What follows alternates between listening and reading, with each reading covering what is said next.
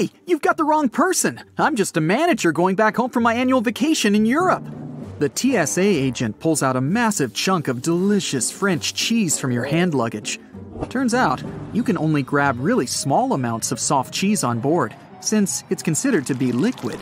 Fun fact, you can bring a cheese grater on board without any problems, but you can grate no more than 3.4 ounces. That's the maximum cheese amount. Wait, you can't grate it. Cheese should be safely sealed in a plastic bag. Good news, hard cheese is fine to travel with. Okay, they took your cheese, a large bottle of water, you're bad, some cream tubes, and other fancy souvenirs. Look at that fine Swiss knife you grabbed in Geneva.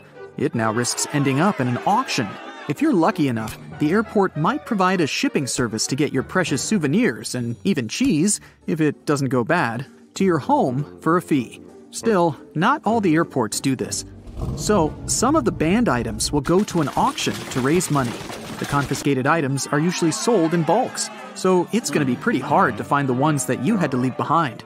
Some other objects with more specific purposes are donated to different organizations. Pepper spray, for instance, would go to a police training academy. As for cheese, prohibited exotic fruits, and other food and water, well, they usually just get disposed of. Some items, especially really bad and dangerous ones, may be simply melted or destroyed. Magic 8 balls pose no danger, but they have to be checked in luggage. The problem is the liquid inside them. Yeah, it might be less than 3.4 ounces, but let's face it, it's hard to count the exact amount. Ask your ball if you can take it on board. It's likely to give you a "don't count on it" answer. Relieving gel insoles are a bit disturbing on board. The problem is the same. It's impossible to count the exact amount of liquid. So, no gel insoles, and no gel candles either. Perfume and nail polish are kind of forbidden too. It's not only about liquid on-board restrictions, but also about etiquette rules. Some passengers may simply be allergic to their smell. Plus, they're flammable. As for nail polish removers, opt for an acetone-free version, since acetone is a no-go for hand luggage. Anyway, you can grab a bottle of perfume, as long as it's not too large and you don't use it on board. It would be a pity to leave a whole bottle in the trash bin before boarding. Still, you can sneak in the plane with more than 3.4 ounces of your favorite cream, claiming it's some medicine that you really need. But you do need to notify the airport beforehand. A bit weird, but it works. Sometimes. In case you need to check your body temperature on board, make sure your thermometer is electronic. Mercury ones are strictly forbidden. Who's going to pick up all the mercury balls if you accidentally drop it? Bowling pins are a no-go for hand luggage. Seems like the aircrew doesn't want anyone to have fun and play bowling in the aisles during a long and boring flight. No, it's all about our safety. They just think bowling pins might hurt someone.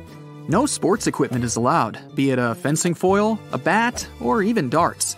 Darts are sharp, and no sharp objects are allowed on board. Such items should travel in check-in luggage, unless you want them to end up in an auction.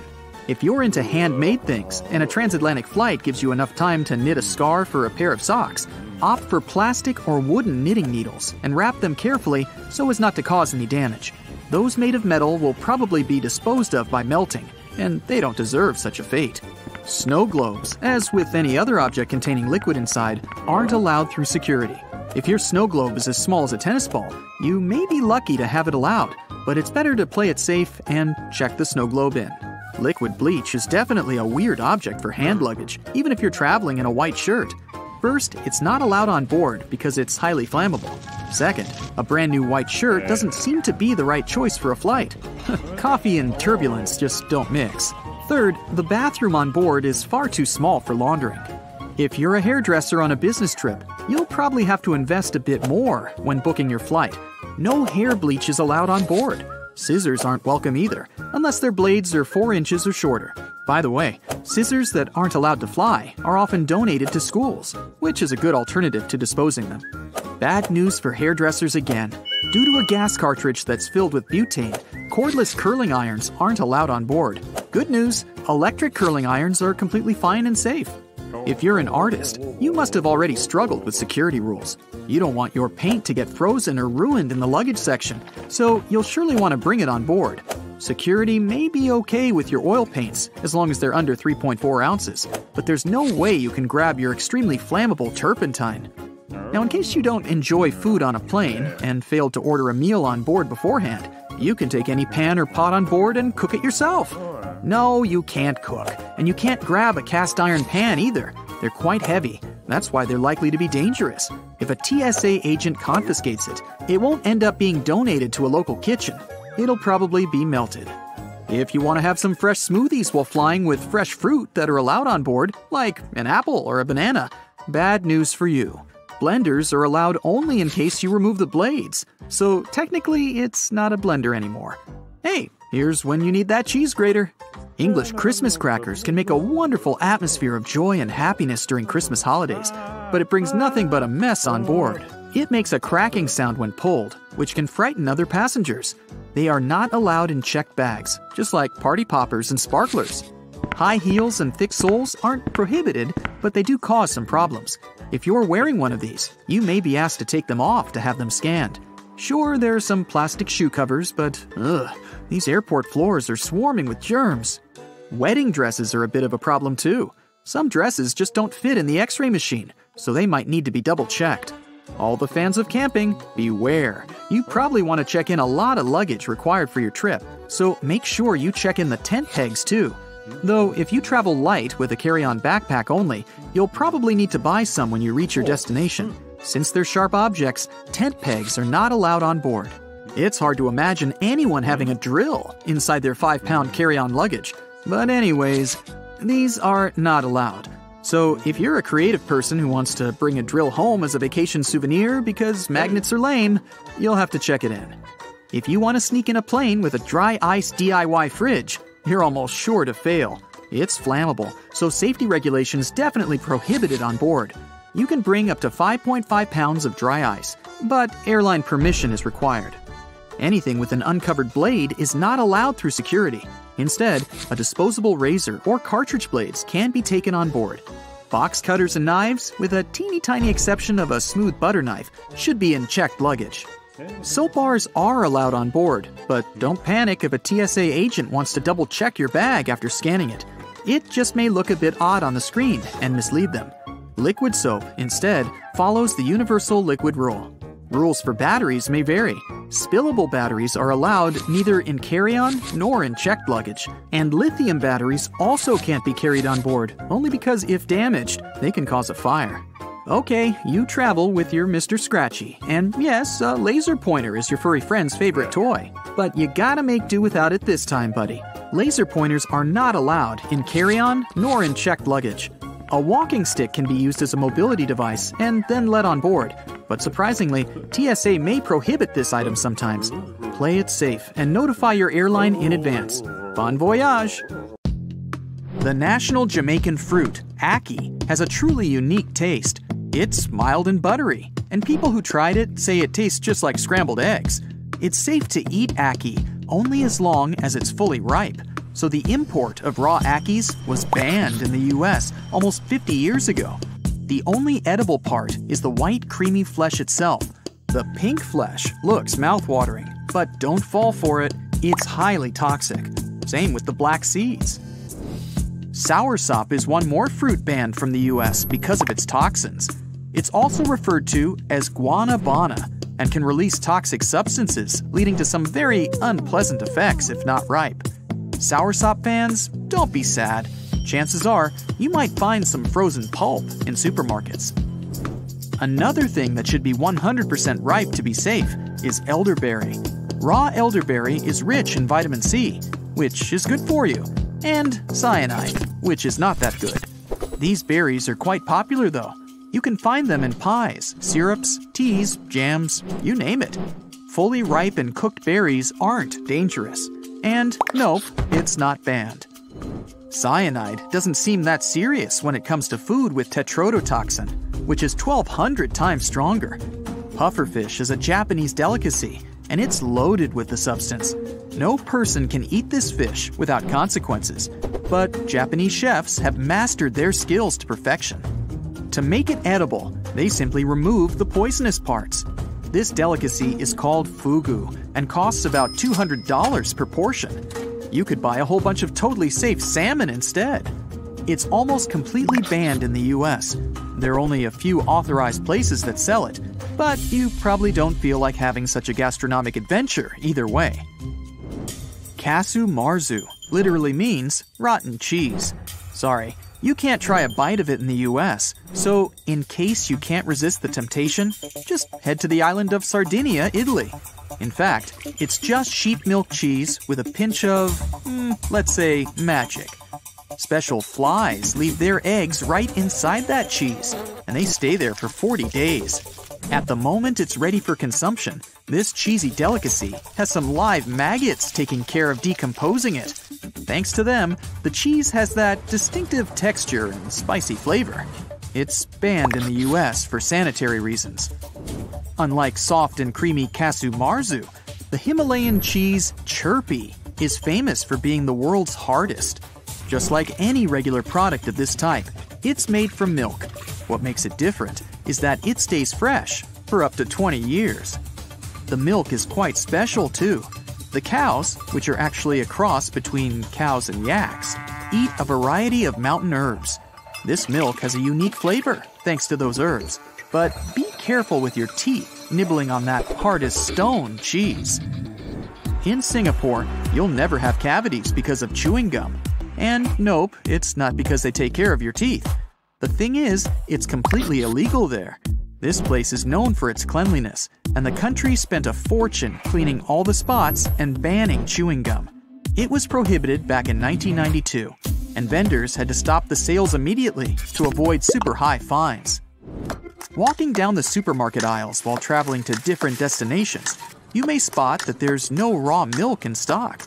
It's prohibited in many US states and other countries, including Canada, Norway, Finland, Sweden, Denmark, and Scotland, for sanitary reasons. While raw milk is a no-go for Scotland, haggis is completely fine there. Still, it's banned in the US. If you live in the States and you're under 45, chances are you've never tried haggis, since it was prohibited almost half a century ago. This Scottish pudding is made of a full range of sheep's inner parts, mixed with some oatmeal and spiced up with a bunch of minced onions. Oh, and don't forget suet and some broth. The texture is crumbly and coarse, and no surprise, the dish is quite spicy. It's usually served with mashed potatoes or mashed turnip. Cassava is a poisonous tropical root with two types. The sweet variation does contain some cyanide, but it's enough to cook it to reduce the toxic content to a non-toxic level. To get rid of all the toxins in bitter cassava, it's necessary to grate the root, then soak it, and finally cook properly to make it edible. This root is very starchy, and its flavor is really subtle. Cassava can be used just like potatoes, mashed, boiled, or fried. What you think? How about some haggis with mashed cassava instead of potatoes on the side? By the way, harmless potatoes aren't that safe either. It all depends on whether it's ripe or not. So-called green potatoes are full of toxins, and potato sprouts are also quite unsafe. Same with green almonds and cashews, which are full of cyanide if not ripe enough.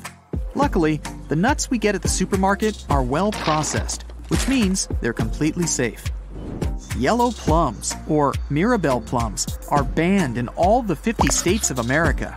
These fruits are completely fine, and nothing bad happens if you eat them. But you can only enjoy these plums in Lorraine, France. The importation law is a bit bizarre, and this fruit is of protected origin. If sea bass is the kind of dish you just can't live without, then the UK isn't your destination. This fish has been recently banned there because of declines in the sea bass population. The same goes with beluga caviar in the US. One of the world's most expensive foods can't be found in America because of new regulations protecting the fish. Hey, feel like a burger with freshly cooked meat, the softest bun, and loads of ketchup? Go and grab it. Unless you're a French school student, there's a law in France regulating the use of ketchup in cafeterias for students, and they're only allowed to have it with, you guessed it, French fries. Greenland shark bodies get rid of all the waste they produce, filtering it through their flesh and skin, so no wonder their flesh is toxic. Sounds like a fair reason not to eat them, but not in Iceland. Hakarl, which is processed shark meat, is first hung to dry for 3 to 5 months. In the end, you get something like ammonia-smelling fermented fish with the jelly texture that reminds you of wet bread. Some things get better with age, unless it's food. But there's one cafe in Bangkok where they've been cooking the same beef and noodle soup for 45 years. This potion-like soup has been simmering for over 4 decades. The broth has never been thrown away, and it's always kept overnight for the next day's servings. One of the secrets of the unique flavor is the massive grease rim around the pan that formed because they never washed it. Okay, now I've got the perfect excuse to do the same thing. What? The food just tastes better this way. In Cambodia, you can try a crunchy, crispy snack that tastes somewhat like a crab. It's deep fried and a bit seasoned. The main ingredient is a tarantula. This doesn't quite sound like a lunch. Okay, well, you wouldn't have guessed it if I hadn't told you. This soup that sounds like a tongue twister is definitely scrumptious.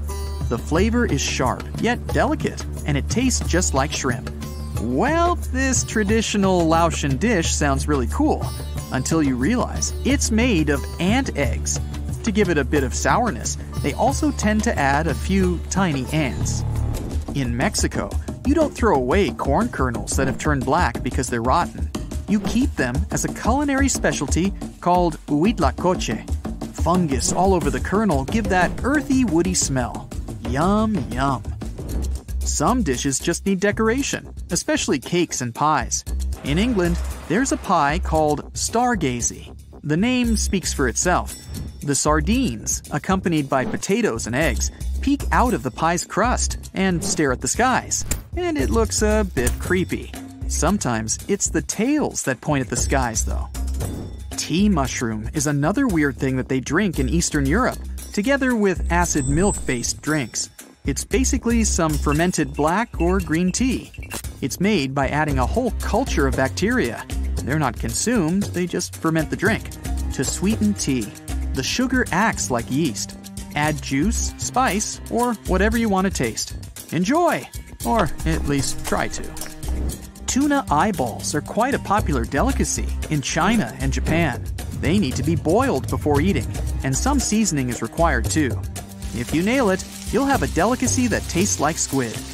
And it costs less than $1. I bet you're eyeing that one. The Himalayas have some of the highest peaks in the world, including Mount Everest. But it's no surprise airplanes find it difficult to navigate the area. But why are commercial airplanes actually banned from flying there? For starters, these mountains have an average height of more than 20,000 feet. Mount Everest, the highest mountain in the entire world, stands at 29,037 feet high above sea level. The area is rough, filled with snow, and has almost no flat surfaces. In case of sudden cabin depressurization, it would be really difficult to perform an emergency landing, since there's literally no flat area there. More so, the low oxygen environment at such an altitude means there's likely to be a lot of turbulence. Not only is it really unpleasant for passengers, but random air movements and high wind velocity means that it's really difficult to maneuver the airplane. This area is also quite low populated, so there's not much there in terms of radar systems. And radar is crucial for aviation safety. Without radars, pilots would be unable to communicate with the ground to figure out flight conditions. It can also get so cold up there that jet fuel might completely freeze. Sure, the fuels used in airplanes usually freeze at around -50 degrees Fahrenheit, but it may be possible above Everest. The lowest temperature was recorded there back in December 2004, when thermometers showed a staggering -44 degrees Fahrenheit. So, no wonder pilots don't want to ever take that risk, especially on a commercial flight. Among the few airports located in the Himalayas, there's one considered to be the most challenging to land in the world. Only 8 pilots on the planet are certified to do it. It's called Paro International Airport, and it's located in Bhutan, a landlocked country in the eastern Himalayas. First, landing there is so dangerous because you're literally flying through some of the world's tallest mountain peaks. Not to mention that those 8 pilots also have to consider strong winds. Despite the challenges, they do manage to safely land over 30,000 people each year. Moving further, there's no radar there to guide the pilots, so they need to maneuver the aircraft entirely in manual mode. The pilots need to track their movements based on specific visual landmark checkpoints as they approach the runway. Moreover, flights are only allowed there during daylight hours and under good visibility. These pilots also need to watch out for utility poles and roofs on the hillsides too. It means they often squeeze their planes between mountain peaks at 45-degree angles before dropping quickly onto the runway. No wonder only 2 airlines fly to Paro International Airport. Apart from these commercial pilots, there are specially trained helicopter rescue pilots who spend most of their career at 20,000 feet in the sky. Most of the time, they partner with equally experienced climbers who train by crossing the Khumbu Icefall. It's dubbed the most dangerous square mile on the planet. Made up of ice pillars as tall as a 6-story building, this huge stretch of the glacier on Everest's western side is filled with bottomless ice holes. It takes between 4 to 12 hours to get from one edge of the icefall to the other, depending on the experience of the climber. You may think it's a pretty serene location since you're literally only surrounded by ice and snow, but these local professionals claim otherwise. One Everest veteran said that the noise was actually the worst part of the job. The mountain produces awful squeaking sounds and sometimes even sighs. It often makes people feel like it's talking to them, warning them about the treacherous environment. Mount Everest isn't the only no-fly zone in the world. Surprisingly, Disney parks are also part of this exclusive club. So you won't ever be able to look out of your plane window and see the beauty of fairy tale castles from up above. In recent years, a lot of crowded tourist attractions, including Disney parks, have increased their security measures to make sure their visitors are as safe as possible. As such, no aircraft is allowed to fly within 3,000 feet of Disneyland in California or Walt Disney World in Florida. It was initially a temporary ban, but this rule became permanent back in 2003. Some other places don't have planes flying over them because of their historical importance, like Machu Picchu, located in the Peruvian Andes Mountains. There's also a large number of rare wildlife species and plants that grow exclusively in this area. It's crucial that they're protected as well as possible. What does it have to do with planes not flying over that area? Firstly, it reduces the volume of harmful chemicals in the area.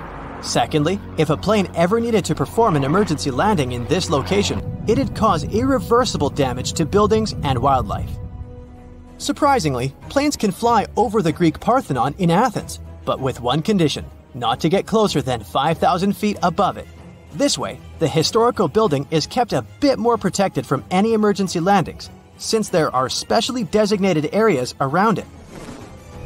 You won't be able to see the Taj Mahal from above either, since it's one of the most important, oldest, and most beautiful pieces of architecture in the world.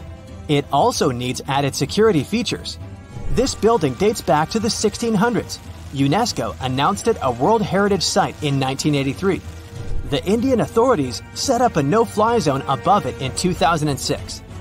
They did it to safeguard not only the building itself, but also the crowds of tourists that come there each year, 7 to 8 million people. Buckingham Palace is well known for being the residence of British monarchs. So, for the Queen's security, a no-fly zone was set up here too. Planes aren't allowed to fly over Windsor Castle either, to make sure the royal family is equally protected. Other important British buildings with no-fly zones include Number 10 Downing Street, the British Prime Minister's official residence and office, and the Houses of Parliament. George Washington's home in Mount Vernon, Virginia, can only have planes flying above it at more than 1,500 feet. The historical wooden mansion was built for President George Washington between 1758 and 1778. Unfortunately, the building has seen a lot of damage over the years, so in an effort to preserve it better, authorities decided to prohibit vibrations produced by flying aircraft. That's why another no-fly zone was established there. It covers the airspace above this National Historic Landmark. That's probably the reason why you'll rarely see pictures of this house from above.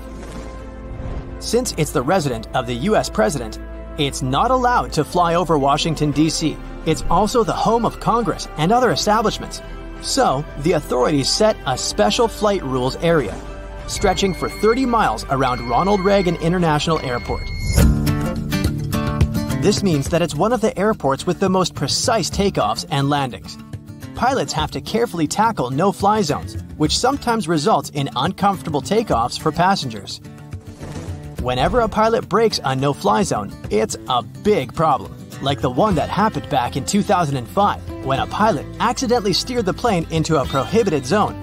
The capital had to be evacuated immediately, and their regular activities were interrupted. Other capitals of the world have similar requirements, like Budapest, for example. In the capital city of Hungary, planes aren't allowed to fly over the ancient inner city of Pest and the Buda Hills. Almost all air traffic is generally prohibited above Paris, too, with some exceptions, aircrafts flying no lower than 6,500 feet. Flying helicopters are also a big no-no within the city limits. Only certain choppers undertaking precise missions can get special authorization. Generally, passenger planes aren't allowed near the island of Manhattan either, partly because of the really tall buildings there and the added risk of collision, but mostly because all three major New York airports, John F. Kennedy International Airport, Newark Liberty International Airport, and LaGuardia Airport are very close to each other, so the air traffic in the area has to be really well thought out to make sure the planes don't cross paths. All right, let's dish about condiments. In French schools, they're keeping a tight leash on ketchup, mayo, and vinaigrette. Why? Well, they're trying to up their meal game for the students. The rule is simple. These sassy sauces can't be just hanging out randomly. No, they must be served up with the most appropriate dish. It's all about making sure those kiddos are getting the best meal possible. Bon appetit! Did you know that chewing gum is a big no-no in Singapore? Yep, it's illegal to bring in any old gum. But you can get your hands on some special medical gum if you really need it. And let me tell you, Singapore doesn't mess around when it comes to gum. You could end up with a hefty fine or even spend some time behind bars. Maybe they'll really chew you out. So just leave the double bubble at home if you're planning a trip over there. Now in Victoria, Australia, you've got to keep it down during certain times. Yep, you heard me right. No loud noises are allowed at night when everyone's trying to catch some Z's. And on Good Friday, try to keep it quiet all day long. So let's be considerate and give our ears a break, shall we? Now in Rome, you can't keep your goldfish in a boring old glass bowl. No siree, that's considered cruel because those little guys need their oxygen flow. Plus, if you keep them in a bowl too long, they might go blind. And get this, you can't even give away goldfish as prizes. The law's got a whole subsection about it. So, if you're planning on bringing a goldfish along on your next trip to Rome, make sure you've got a fancy tank ready for them. Now, let's play a little game. Check out this picture. Can you guess where it was taken? Good luck with that. That chair you see is called a monoblock chair, and it's pretty special. You see, most objects give away clues about when and where they're from, like the shape of electrical outlets or the labels on your shampoo bottle. But the monoblock? Nope, it's totally what they call context-free. Crazy, right? But get this, these chairs have caused quite a stir. Now, some folks think they're the bee's knees, calling them one of the world's most perfectly designed chairs. Others, not so much. They say the homogeneous nature of the chair is disturbing and the real evil of globalization. And get this, in Basel, Switzerland, they actually banned these chairs from public spaces from 2008 to 2017 to keep the city looking pretty. But they're back now. One more thing you can't do in Switzerland is flush your toilet after 10 p.m. Oh no, wait! It's an urban myth. Someone posted it on the internet, and thus the funky rumor spread. But here's the deal. Taking baths at weird hours is kind of iffy. It's not okay to run a bath late at night because it's noisy and rude. But listen up, there's no way anyone can stop you from taking a shower between 10 p.m. and 6 a.m., as long as you don't hog the bathroom for more than 20 minutes. So go ahead, get your scrub on whenever you please. And make sure to flush the toilet, preferably with the lid closed. You don't want to have a germ convention in your bathroom. Uh-oh, looks like you don't want to run out of gas while cruising on the Autobahn in Germany. The authorities have put a ban on stopping your vehicle on the highway, so make sure you fill up that tank before hitting the road. And don't even think about taking a stroll on the Autobahn, because you could end up with a fine for putting other drivers at risk, not to mention getting run over. Hey, did you hear about the musician that was run over on the Autobahn? He B-flat. Anyway, stay safe out there. In Greece, wearing high heels at historical sites has been a no-no since 2009. Apparently, those pointy shoes can cause some damage to the ground and the architecture. So, if you're planning a trip to the Acropolis, you should leave those stilettos at home. But there's more. Did you know that high heels are also banned from Disney parks? Yeah, it's true. As much as we love our fancy footwear, it turns out that they can be a hazard in crowded places. So, if you're planning a trip to the happiest place on Earth, make sure you wear some comfy flats instead. Your feet and Mickey Mouse will thank you. In Canada, you're not allowed to use more than 25 pennies per transaction. Yep, it's true. This is all part of a plan to phase out the penny, which started back in 2013. So, if you're planning on paying for something with a bunch of pennies, you might want to think twice. Like in a penny for your thoughts. But hey, at least you won't have to lug around all that extra change anymore. Now, sharing memes in Australia is technically illegal. Yeah, the Copyright Act says it's a no-no to distribute anything that might hurt the owner's copyright. But let's be real, Aussies love their memes too much to let a little thing like the law stop them. So don't worry, they're still spreading those hilarious pictures around. Traveling to Guatemala with your kiddos? Well, just make sure they don't try to sneak any party whistles onto the plane. Yep, you heard that right. Whistles are a no-no in this country. Apparently, too many people were using them to pretend they were police officers. So, to avoid any confusion, the Guatemalan authorities cracked down and banned them. But don't worry, they didn't ban fake uniforms. Go figure. Just kidding. If you were ever thinking of bringing a wheelbarrow into Nigeria, I've got some news for you. Don't even try. Sure, you can totally grab one once you're there, but they won't let you bring it across the border. Why? Well, they're all about supporting their own manufacturing industry, so they want to give their local wheelbarrow makers a chance to shine. Who knew wheelbarrows could cause such a fuss? Now, if Tunisia is your next vacay destination, listen up. Before you toss in a pencil for your Sudoku or crosswords, let me tell you something cray-cray. Pencils are a no-go in Tunisia. Yep, you heard that right. But relax, it concerns cases of import only. It's a mystery why they're banned, but better safe than sorry, right? So pack your bags wisely and leave those pencils at home. Who knows? Maybe you'll discover a new way to keep your brain sharp on the plane ride over. Hey, guess what? China has banned time travel movies and shows since 2011. Apparently, the authorities think they're too accurate and could mess with people's perception of history. So, if you're heading to China, you don't have to worry about getting caught with a DeLorean in your luggage. But maybe leave your Back to the Future DVD at home if you plan on watching it on the plane. Trust us, you don't want to mess with Chinese time travel laws. Hey, did you know that on the beautiful island of Capri in Italy, flip-flops are a big no-no? Apparently, the locals love their peace and quiet so much that they've made it illegal to wear, quote, excessively noisy footwear, end quote. But don't worry, you can still rock your favorite pair of clunky shoes in the rest of Italy. Just make sure to leave the flip-flops at home if you're planning a trip to Capri. And if you do decide to break the rules, be prepared to face the consequences. Tourists have actually been prosecuted for disrespecting this law. So, let's all be respectful of the locals and keep our footwear quiet, shall we? Have you heard about those Kinder Surprise candy eggs? Well, in the USA, they're banned. Can you believe it? Apparently, the little toy inside is a major choking hazard. And get this, some folks have even been caught trying to smuggle them in from our neighbors up north in Canada. Talk about a candy caper. A black cat crossing the road, bananas on board a ship, a horseshoe hanging over the door, and other superstitions seem meaningless. But many people still believe in them. All these things make sense if you find out their origin. Let's look at 11 most famous superstitions. A football match, a business project presentation, or a tricky exam is coming. You're afraid of failing and therefore knock on wood. People in Europe and the US have been preserving this ritual for over 2,000 years to avoid trouble. Knocking on wood to prevent disappointment could originate among peasants who knocked on tree trunks to scare away evil spirits who wanted to spoil people's lives.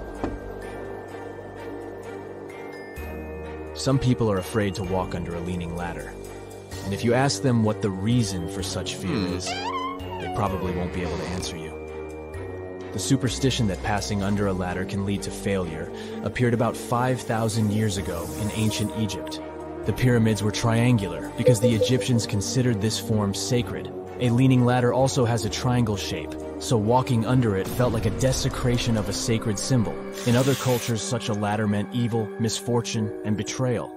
And in the 17th century, in England, guards forced prisoners to pass under ladders. One of the most famous bad signs is a broken mirror. To see yourself in its shards means failure for the next 7 years. Even visually, the reflection in broken glass seems ominous. So many people are afraid to look there. But historically, this fear originated in ancient Greece, where many people came to special mystics who knew how to predict the future using a mirror image. If someone's reflection was distorted, then trouble awaited this person. A broken or cracked mirror also distorted the image, so people were afraid to look there. Then, in the 1st century CE, the Romans added the detail about 7 years of misfortune to the superstition. The inhabitants of the empire believed that human health changed every 7 years, so looking at a distorted reflection meant precisely this period. And the Romans also believed that mirrors reflected particles of our souls. So if you broke a mirror, it meant you were hurting your soul. Spilled salt? Throw a pinch of it over your shoulder right away if you don't want trouble. Why can salt bring trouble and at the same time help avoid it? The answer lies partly in the name. The words salt and salary are similar because both of these things are valuable. In the past, salt was an expensive product. Spilling it on the floor meant throwing money away. Over 3,000 years ago, the ancient Sumerians were the first to throw salt over their shoulders to cancel misfortune. Then, the tradition passed to the Egyptians, Assyrians, and Greeks. In Europe, it was believed that when you threw a pinch of salt over your left shoulder, you blinded an evil spirit who wanted to cause you trouble. Now, salt doesn't seem valuable, so only a few people believe in this superstition. Sailors in the past were in a dangerous position when they went out to sea. No wonder they began to believe in all sorts of superstitions.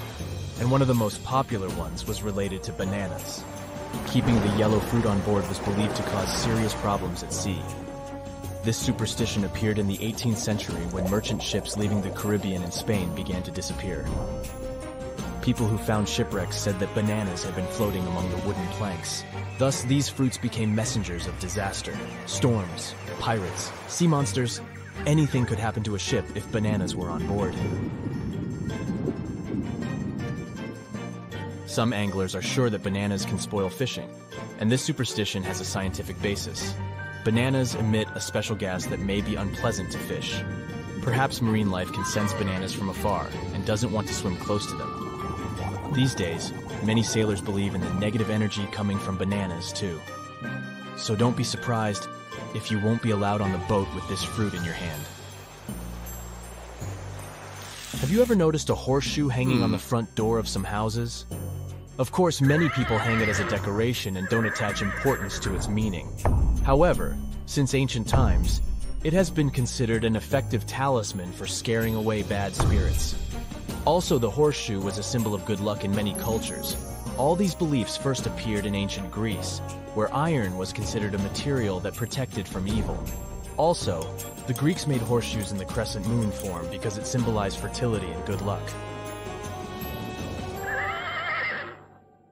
Then, this belief passed to the Romans, and after that, to Europe. People feared witches, sorcerers, and other mythical creatures in the Middle Ages, so they hung horseshoes in every house. They were sure that witches were afraid of horses, so they would avoid any objects related to these animals. If you want to avoid problems, don't open your umbrella indoors. This is one of the few superstitions that have practical significance. For the first time, people started talking about it in Victorian England. At that time, umbrellas were tougher and more dangerous than now. Iron spokes could injure someone or break something.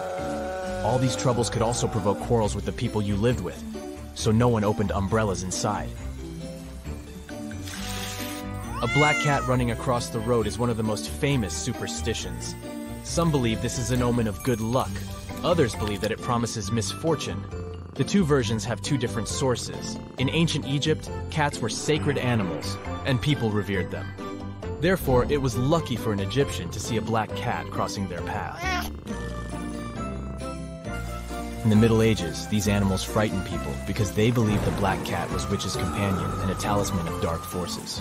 If a black cat crossed the road, it meant that evil was watching you. When the Pilgrims settled in the New World, this superstition began to spread throughout America, and many people still believe in it. Another animal mentioned in many superstitions is the magpie. This bird is known for stealing jewelry items and coins, so people consider it a harbinger of failure. People say when they see it, "Good morning, Mr. Magpie. How's your lady wife today?" Many believe these words banish failures from them. A magpie chooses one partner for life. So if you see a magpie without a mate, it means it's very lonely. Mentioning its partner may sadden the bird, and it won't play dirty tricks on you. The fear associated with the number 13 is so prevalent worldwide that it even got its own name, triskaidekaphobia. In the modern world, people fear this number because of pop culture. Movies, books, and TV shows say this number is associated with evil, troubles, and dangers. Still, no statistics can prove that 13 is an unlucky number. There have been no accidents related to the number 13. People born on the 13th day feel great and have no health problems. But then, where did we get this fear from? The origins of triskaidekaphobia refer us to Scandinavian mythology. There's one legend about Valhalla where 12 guests were invited to a great feast in Asgard: Odin, Thor, and other famous characters. But then Loki burst into the hall uninvited and became the 13th guest who ruined the party. So 13 became a number that can ruin your life. Why is finding a four-leaf clover considered a harbinger of good luck? The probability of finding this plant is 1 in 10,000, and you must be lucky to find it. But beyond that, the four-leaf clover has an interesting legend about its origin. It says Eve took a four-leaf clover to remember the Garden of Eden when she was expelled from paradise. Thus, the plant has become a symbol of prosperity, good luck, and happiness. I've made a list of some of the creepiest abandoned projects in the world. There's everything from ghost scrapers to bygone amusement parks. Fancy a tour? If you've ever seen Martin Scorsese's Shutter Island, you know how eerie islands can be extremely creepy. Even though this abandoned place looks like the set of a horror movie, it's as real as it gets. The so-called Hashima Island lies 9 miles from the city of Nagasaki. It's been abandoned for almost 50 years. You see, when humans leave buildings unoccupied and unattended in deserted areas for quite some time, nature usually takes over. Judging by the looks of it today, I would have never guessed that Hashima Island was a hub for undersea coal mining. All the coal extracted from the area would be shipped to the rest of Japan to fuel the country's swift industrialization process. But mineral resources are finite, we know that. So, when the coal reserves started to empty, there was not so much for people to do around the area. Which leads us back to today. If you're feeling adventurous, you can take a boat ride from Nagasaki to Hashima Island and experience this dystopian sci-fi city firsthand. You'll tour empty apartment buildings overtaken by grass and be served away from any possible collapsing buildings. Sounds like a great idea for a Sunday. What do you say? This is what I like to call Disney, but with a dark twist. In 2014, a group of developers thought it would be a great idea to build a luxurious villa of Disney-like castles in the middle of a Turkish forest area. They were aiming for upper-class Europeans who had something from 375,000 to 500,000 euros in their pockets to invest in the endeavor. Since it was built near a town known for its hot springs, the owners of these luxurious condos could even enjoy their own jacuzzis filled with rehabilitating waters. The thing is, the public didn't love the idea. Some started to complain that the architecture was far from the classic Ottoman style of the region, while others thought the company cut too many trees to build this fairy tale town. In the end, the developers accumulated so many fines that it had to declare bankruptcy, and the project was abandoned. They didn't tear the castles down, though, so it just looks like a twisted live-action Disney movie over there. Now, skyscrapers are neat, but have you ever seen the world's tallest ghost scraper? The Golden Finance 117 was supposed to be the centerpiece of the Golden Metropolitan Scheme, a sprawling man-made town owned by billionaire Payne Su-tong. The mini-city would be a residential and commercial hub, minutes away from downtown Tianjin. It would be filled with French and Italian-style manors, a polo club, and even a wine museum.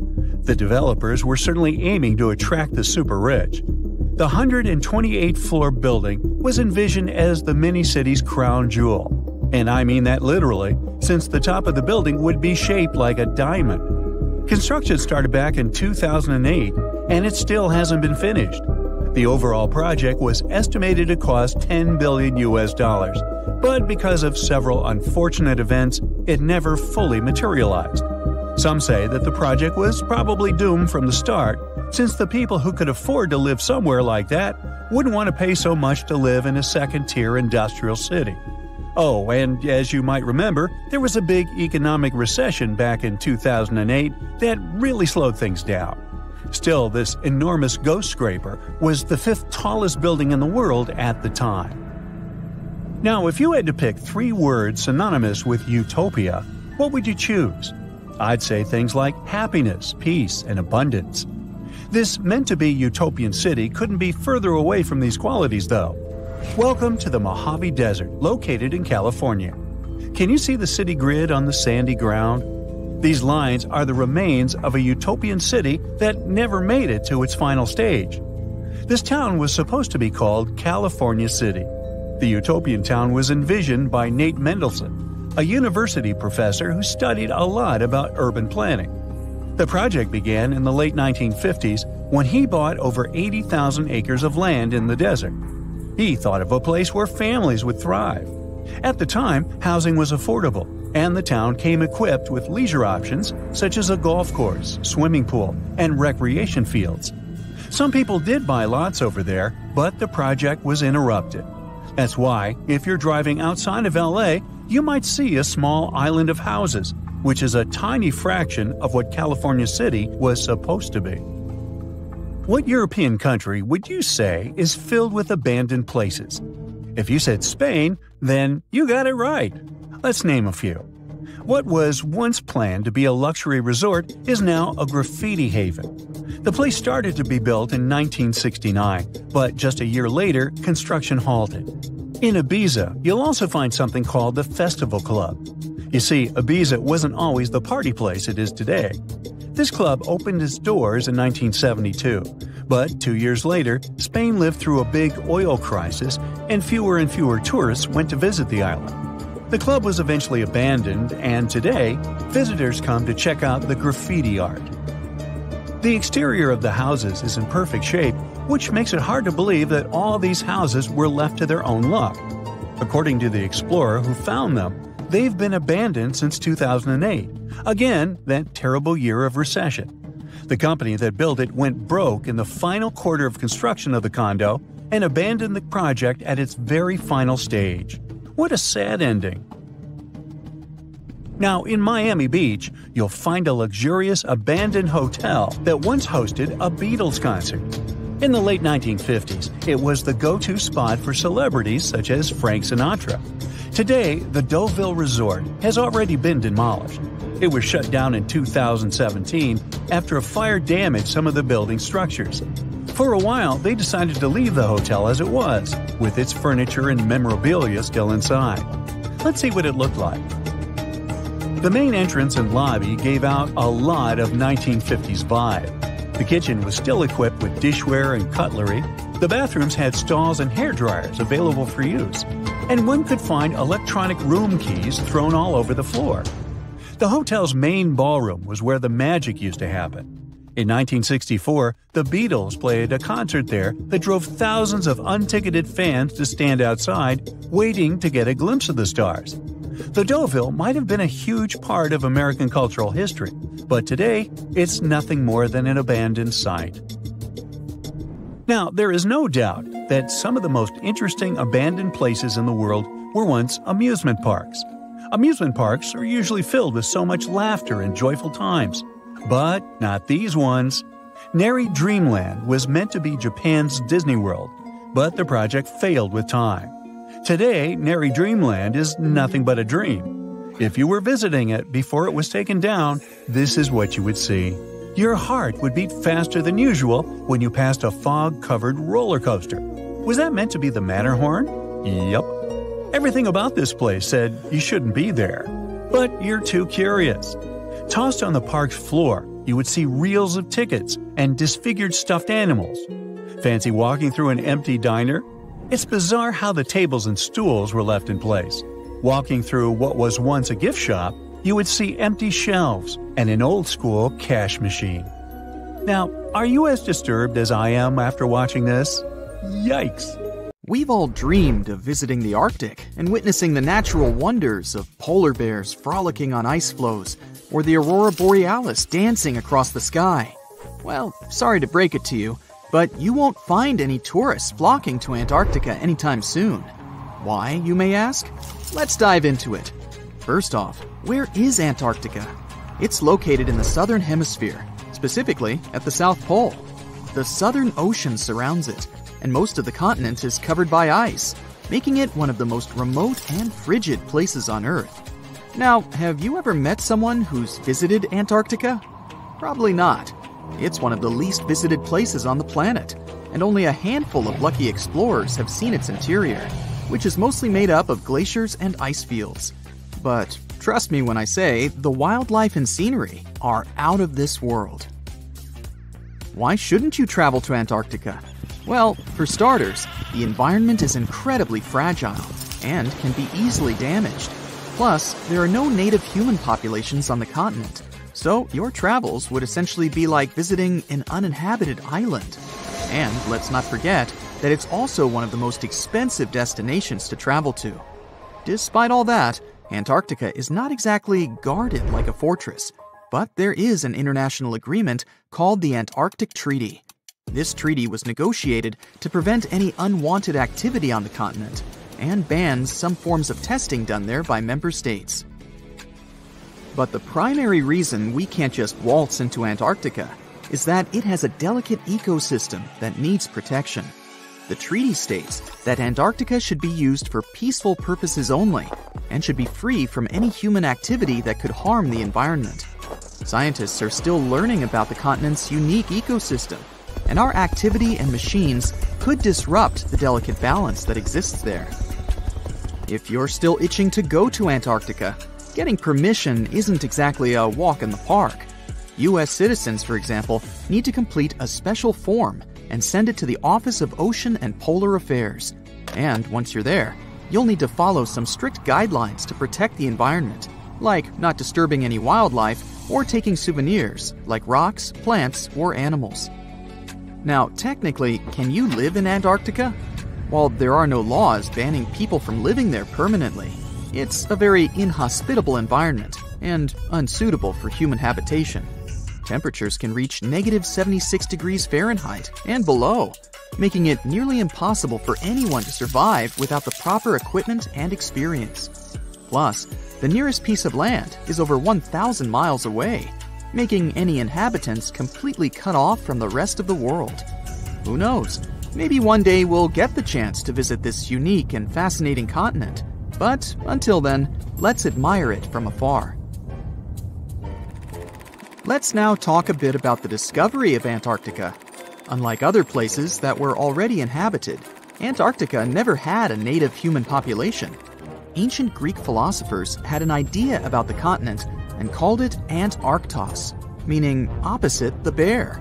The bears it refers to are not the polar ones though, but rather the Great and Little Bear constellations, which are only observable in the northern hemisphere.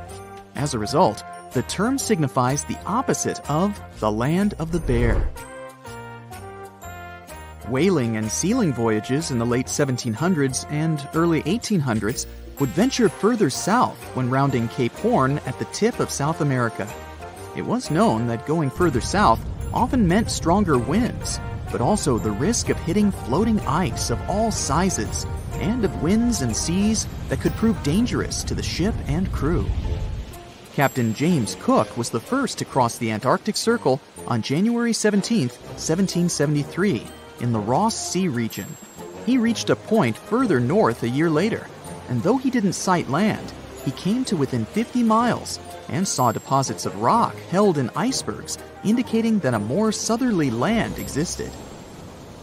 The first sighting of Antarctica is widely acknowledged to have taken place in January of 1820, during the voyage of two ships under the command of Captain Fabian Gottlieb von Bellingshausen, as part of a 2-year exploratory expedition around the world to discover new lands. The captain's ships were the first to have crossed the Antarctic Circle since Cook. The first undisputed landing on Antarctica didn't happen until much later, on January 24, 1895, at Cape Adare during the whaling voyage of the ship Antarctic, led by Henrik Bull. A small boat with 6 or possibly 7 men on board rowed ashore during calm conditions. You might not believe it, but Antarctica is actually a desert. With all that ice, you'd think it'd be like a winter wonderland with snowball fights and hot cocoa all day long. When we think of deserts, we picture camels and cacti and people struggling to find water. But in Antarctica, it's a whole different story. The struggle isn't to find water, it's to find anything that's not covered in ice. And the average rainfall has been just over 0.4 inches in the past 30 years. That's like a few drops of rain compared to what we're used to. So technically, it's not the dunes or sizzling heat that makes a desert, well, a desert. It's the lack of precipitation. But don't worry, if you ever find yourself lost in Antarctica, you won't have to worry about getting thirsty. Just make sure you bring a jacket and some mittens, because it's cold enough to make you into a popsicle. Not only is Antarctica one of the driest places on Earth, but it's also the coldest, the windiest, and the highest. Talk about overachieving. The penguins and scientists down in Antarctica have at times found themselves in a bit of a pickle when it comes to time. You see, unlike the rest of us on this big blue planet, there is no Antarctica time zone. All the lines of longitude meet at a single point at the South Pole, making it a bit of a head-scratcher when trying to figure out what time it is. Now, you might be thinking, but how do the scientists and researchers keep track of time down there? Good question. They typically stick to the time zone of the country they departed from. However, with stations from all over the world on the Antarctic Peninsula, things can get a little wacky. Imagine trying to coordinate with your neighboring countries without accidentally waking them up in the middle of the night. You might think that not much could survive in a place where the temperature is extremely cold, the sun barely shows up, and the wind could blow you away faster than a tumbleweed. Well, as in many places on Earth, life found a way in Antarctica too. Believe it or not, this frozen continent is buzzing with activity. It's home to billions of krill, which in turn attract lots of seals and more penguins than you can shake a fish at. But don't let their cute and cuddly appearance fool you. Penguins are the ultimate swimmers, with streamlined bodies that would make Olympic medal winners jealous. They come ashore to breed and chill, but their real talent is stealing pebbles from each other and forming mathematically precise huddles to stay warm. Antarctica is also home to the largest species of penguin on Earth. It's called the emperor penguin. Sure, these creatures are flightless birds, but that doesn't mean they can't jump. In fact, some of them can leap up to 120 inches. And let's not forget about the seals. With their furry bodies and special songs, these marine mammals are protected by the Antarctic Treaty, and they're thriving in the cool waters of the Southern Ocean too. But the real stars of the show are the whales. During the Antarctic summer, these huge creatures show up in droves to chow down on the abundant krill. It's indeed like a whale buffet down. According to the United Nations, India became the most populous country in the world in 2023. Can you guess where the United States of America stands in that rating? It's number 3. And America is the 4th largest country in terms of size. It takes up some 6% of Earth's landmass. Plenty of space for 335 million people who live there, right? No need to squeeze them into one region. Well, not quite. The population of the U.S. is distributed pretty unevenly. Let's draw a line right through the middle of the country. It'll run from North Dakota in the north to Texas in the south. Once you input census data and do some math, astounding figures appear. 80% of the U.S. population lives east of the imaginary line. The remaining 20% live to the west. That's just 1 in 5 Americans. We're talking about large metropolitan areas such as Los Angeles, San Diego, and San Francisco. You don't believe me? Just look at a satellite map of the U.S. at night. The right part is shining pretty bright, right? But why? Why is there such a huge imbalance in population? Simply put, history and geography.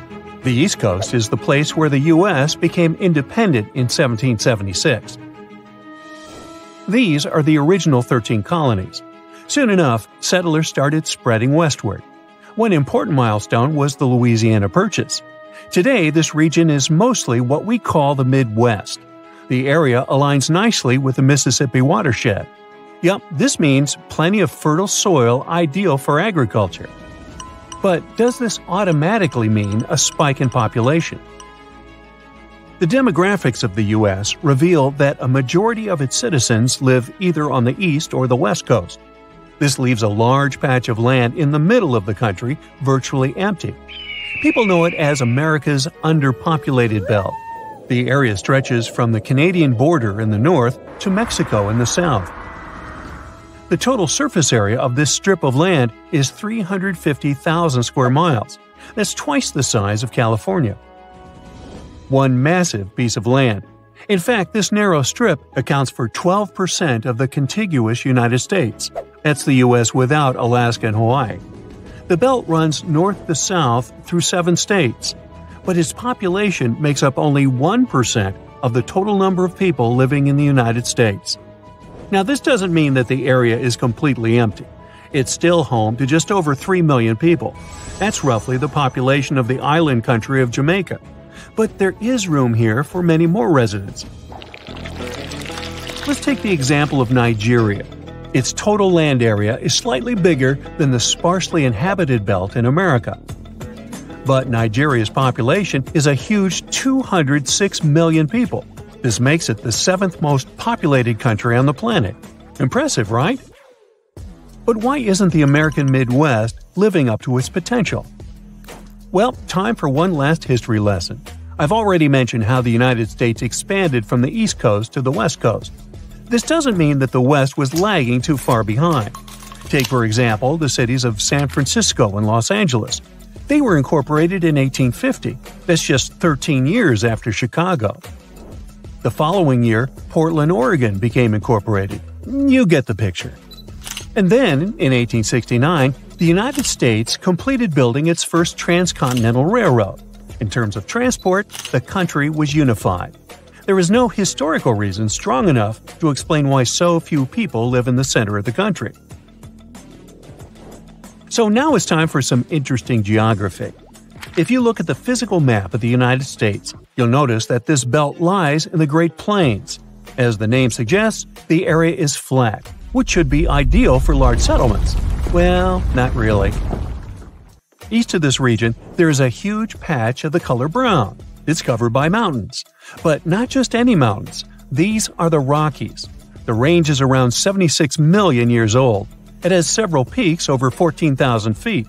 And most of the Rockies are national parks, a vast nature reserve. But most importantly, the range plays a vital role in the region's climate. Ever heard of the rain shadow effect? Let me explain. Wet weather systems form over the Pacific Ocean. Then they travel east, where they meet the Rockies. Now the air has to go up over the mountains. This is where it cools down and condenses. The final result? a lot of rain and snow for the people living on or west of the range, and just a few drops east of it. When air from the Pacific finally reaches the Great Plains, it doesn't contain much moisture anymore. In fact, the weather system starts taking up moisture from the surrounding landscape. This creates an arid climate east of the Rocky Mountains. That's the exact location of the belt where so few Americans live. It's one of the driest parts of the country. So when settlers came in the 19th century, they were like, nah, I'll just continue west. Plus, there was the gold rush in California they were heading for. The climate in this part of the plains isn't great for agriculture, and huge fluctuations in air temperature don't help either. In a single day, temperatures can drop from 70 to 30 degrees Fahrenheit. These sudden changes in outside temperature are harmful to human health. It's like stepping inside an air-conditioned room on a sizzling summer day. Not a pleasant feeling. Southern California has a similarly dry climate, yet close to 40 million people live there. This makes California the most populous U.S. state. Their secret? A vast network of irrigation canals and aqueducts, plus a share of water from the Colorado River. Summers in the Great Plains get very hot, while winters are extremely cold. The reason behind these wild weather patterns are polar winds. They get a piggyback ride along the ridges of the Rockies and then rapidly descend into the plains. A winter day in Wyoming, for example, can start pleasantly warm, but later in the afternoon, the temperature can easily drop below zero. You just wouldn't know how to dress, and you probably wouldn't want to relocate here. That's what 99% of Americans think too. Humans like to feel comfortable, so we choose to live in temperate climate zones. Places that are either too cold or too hot don't have a large population. Just look at the driest inhabited continent. You've guessed it correctly, it's Australia. Nearly 70% of the country is either arid or semi-arid. That's a subtle way of saying that it's a desert. That's why Australians are huddled in coastal areas. 90% of them live in big cities, such as Sydney, Melbourne, and Perth. The only exception is the capital, Canberra. They build it inland close to a water source. But Australia's interior is sparsely populated. Just like in the States, there is only one major town in an area the size of 12 Lake Michigans. A huge shout-out to the residents of Alice Springs. They truly live in an oasis. And what about places with a temperate climate, like Europe? The population is evenly distributed here, right? Well, yes and no, depending on the country. In Germany, 77% of people live in urban areas. They have plenty of major cities to choose from. Berlin, Hamburg, Munich, and Cologne all have over 1 million residents. But let's look at neighboring France. How many cities with a population over 1 million can you name? Okay, Paris, definitely. It has over 12 million residents in the metropolitan area. But now comes the staggering fact. The next two cities on the list have a population of barely 2 million, respectively. Can you notice the huge imbalance? This is the case in most large European countries. In Greece, for example, 35% of the population lives in the capital, Athens. So, the largely underpopulated center of the United States is not a unique example. America is the land of opportunities, but chances of finding a better life are greater in large cities. The country's top 100 metropolitan areas account for at least 3/4 of the nation's GDP, and most of them are located on the east and the west coast. There are no cities with over 1 million residents in America's underpopulated belt. So how do you feel about public restrooms? Dread? Thought so. But have you ever wondered why toilet stall doors rarely reach all the way to the floor? Well, it turns out there's not one but several fully valid reasons for not enclosing bathroom stalls. Some of them are obvious, while others turned out to be unexpected. Ready to take the plunge? Here we go! If a person loses consciousness or has some other urgent medical condition in a fully enclosed stall, it could take hours until someone notices it. And as you know, there are emergencies when every minute counts. On the other hand, if there's a gap between the floor and the door of a bathroom stall, other visitors will immediately notice a person who's passed out. On top of that, in this case, there's no need to break down the door, since a medical worker can slip under it through the gap and unlock it from the inside. Space below the stall door helps visitors to see that there's someone inside and prevents people from barging in on another person. You know how it works. You see someone's feet inside the stall, you look for another unoccupied toilet, or you wait your turn. Besides, when public bathroom doors don't reach the floor, it prevents unnecessary lines. People can calculate in their heads how much time they'll need to spend on waiting for an unoccupied stall and decide whether they're ready to wait or they'd rather look for another public restroom. Now, fully enclosed stalls are more likely to provide you with an unforgettable gag-inducing experience since it isn't so easy to get rid of the smells inside. Open stalls, on the contrary, have much better ventilation, which is essential when it comes to public bathroom stalls. Thanks to air circulation, bad smells dissipate faster, but still not fast enough for me. A bit more obvious, and probably one of the most common reasons, is that not fully enclosed bathroom stalls are cheaper. First, to produce a door in such a stall, less material is needed. Therefore, it costs less to make, to buy, and to install this door, which is one of the most crucial things for a business owner. In addition, simple stall divisions are way easier. They don't depend on the height of the ceiling or the evenness of the floor. But if you decide to order floor-to-ceiling stalls, it will require much more effort, such as custom fitting and precise cutting. For many businesses, all this trouble doesn't make any financial sense. Leaving a gap under a bathroom stall door discourages all kinds of inappropriate behavior.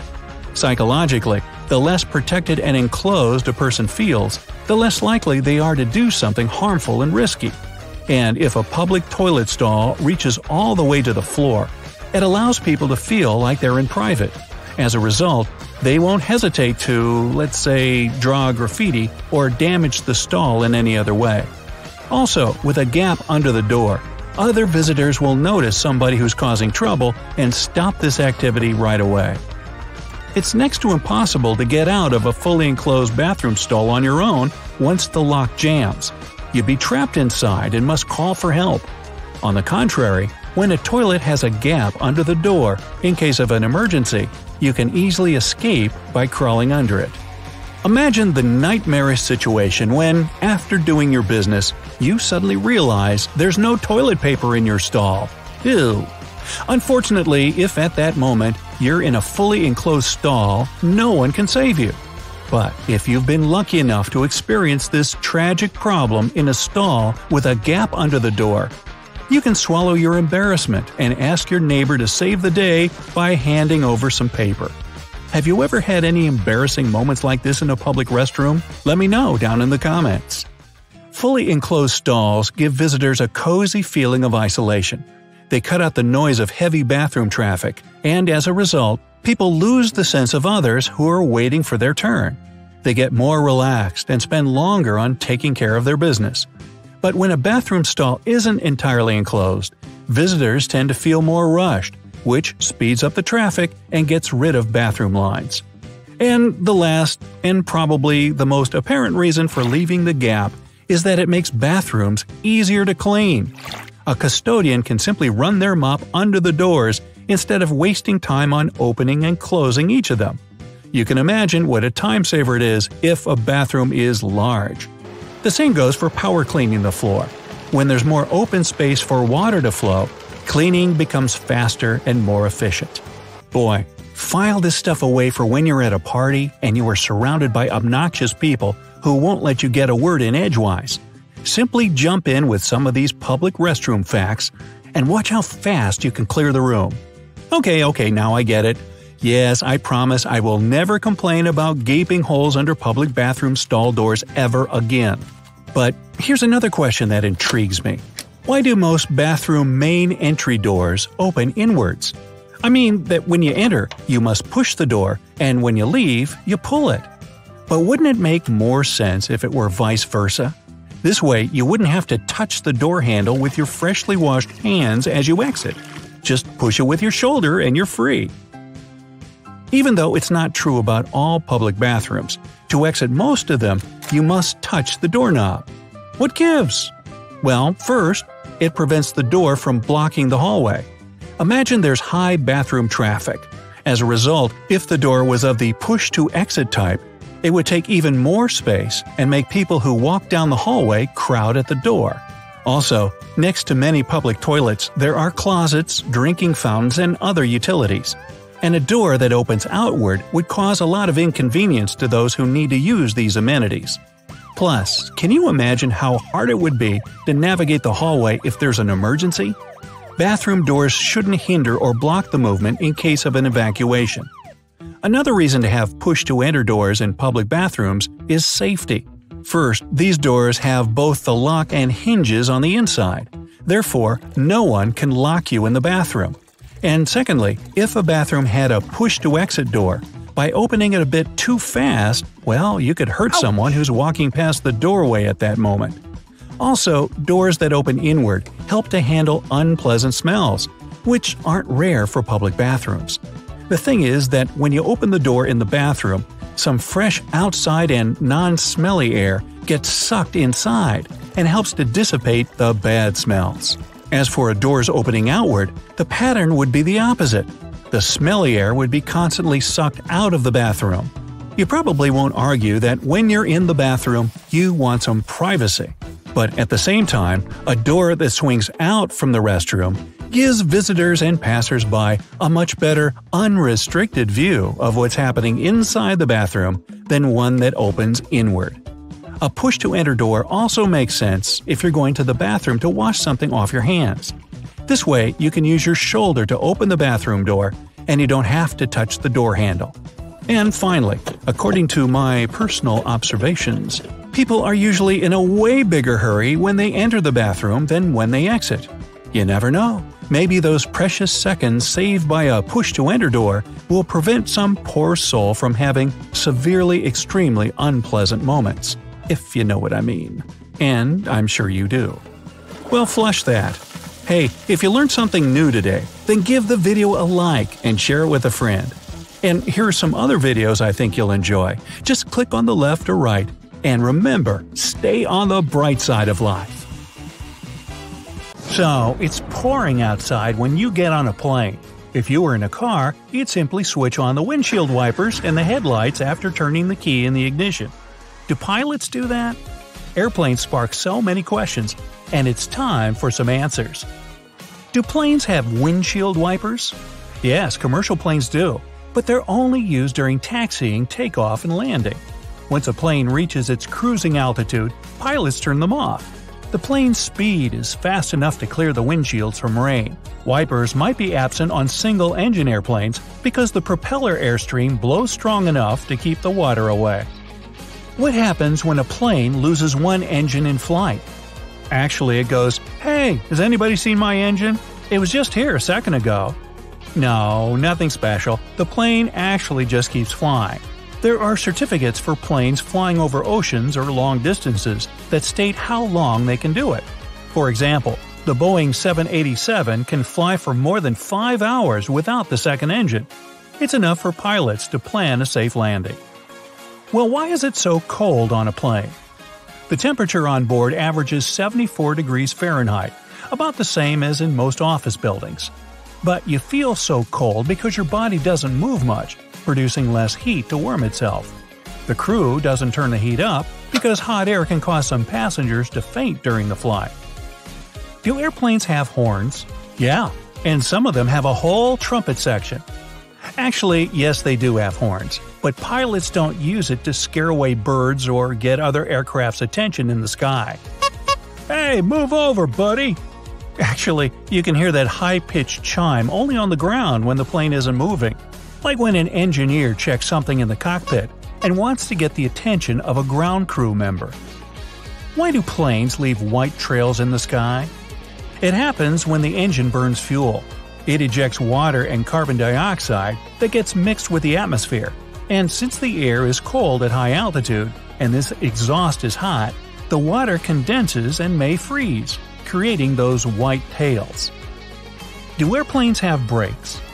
Yes, there are multiple disc brakes made of carbon steel material, similar to the ones in your car. But using them only isn't enough to stop the plane when it touches the ground.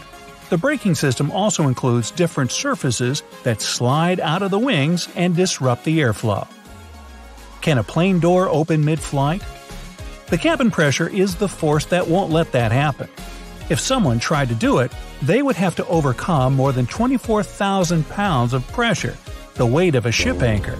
Plus, there are lock bolts deep inside the aircraft structure that hold the door in place.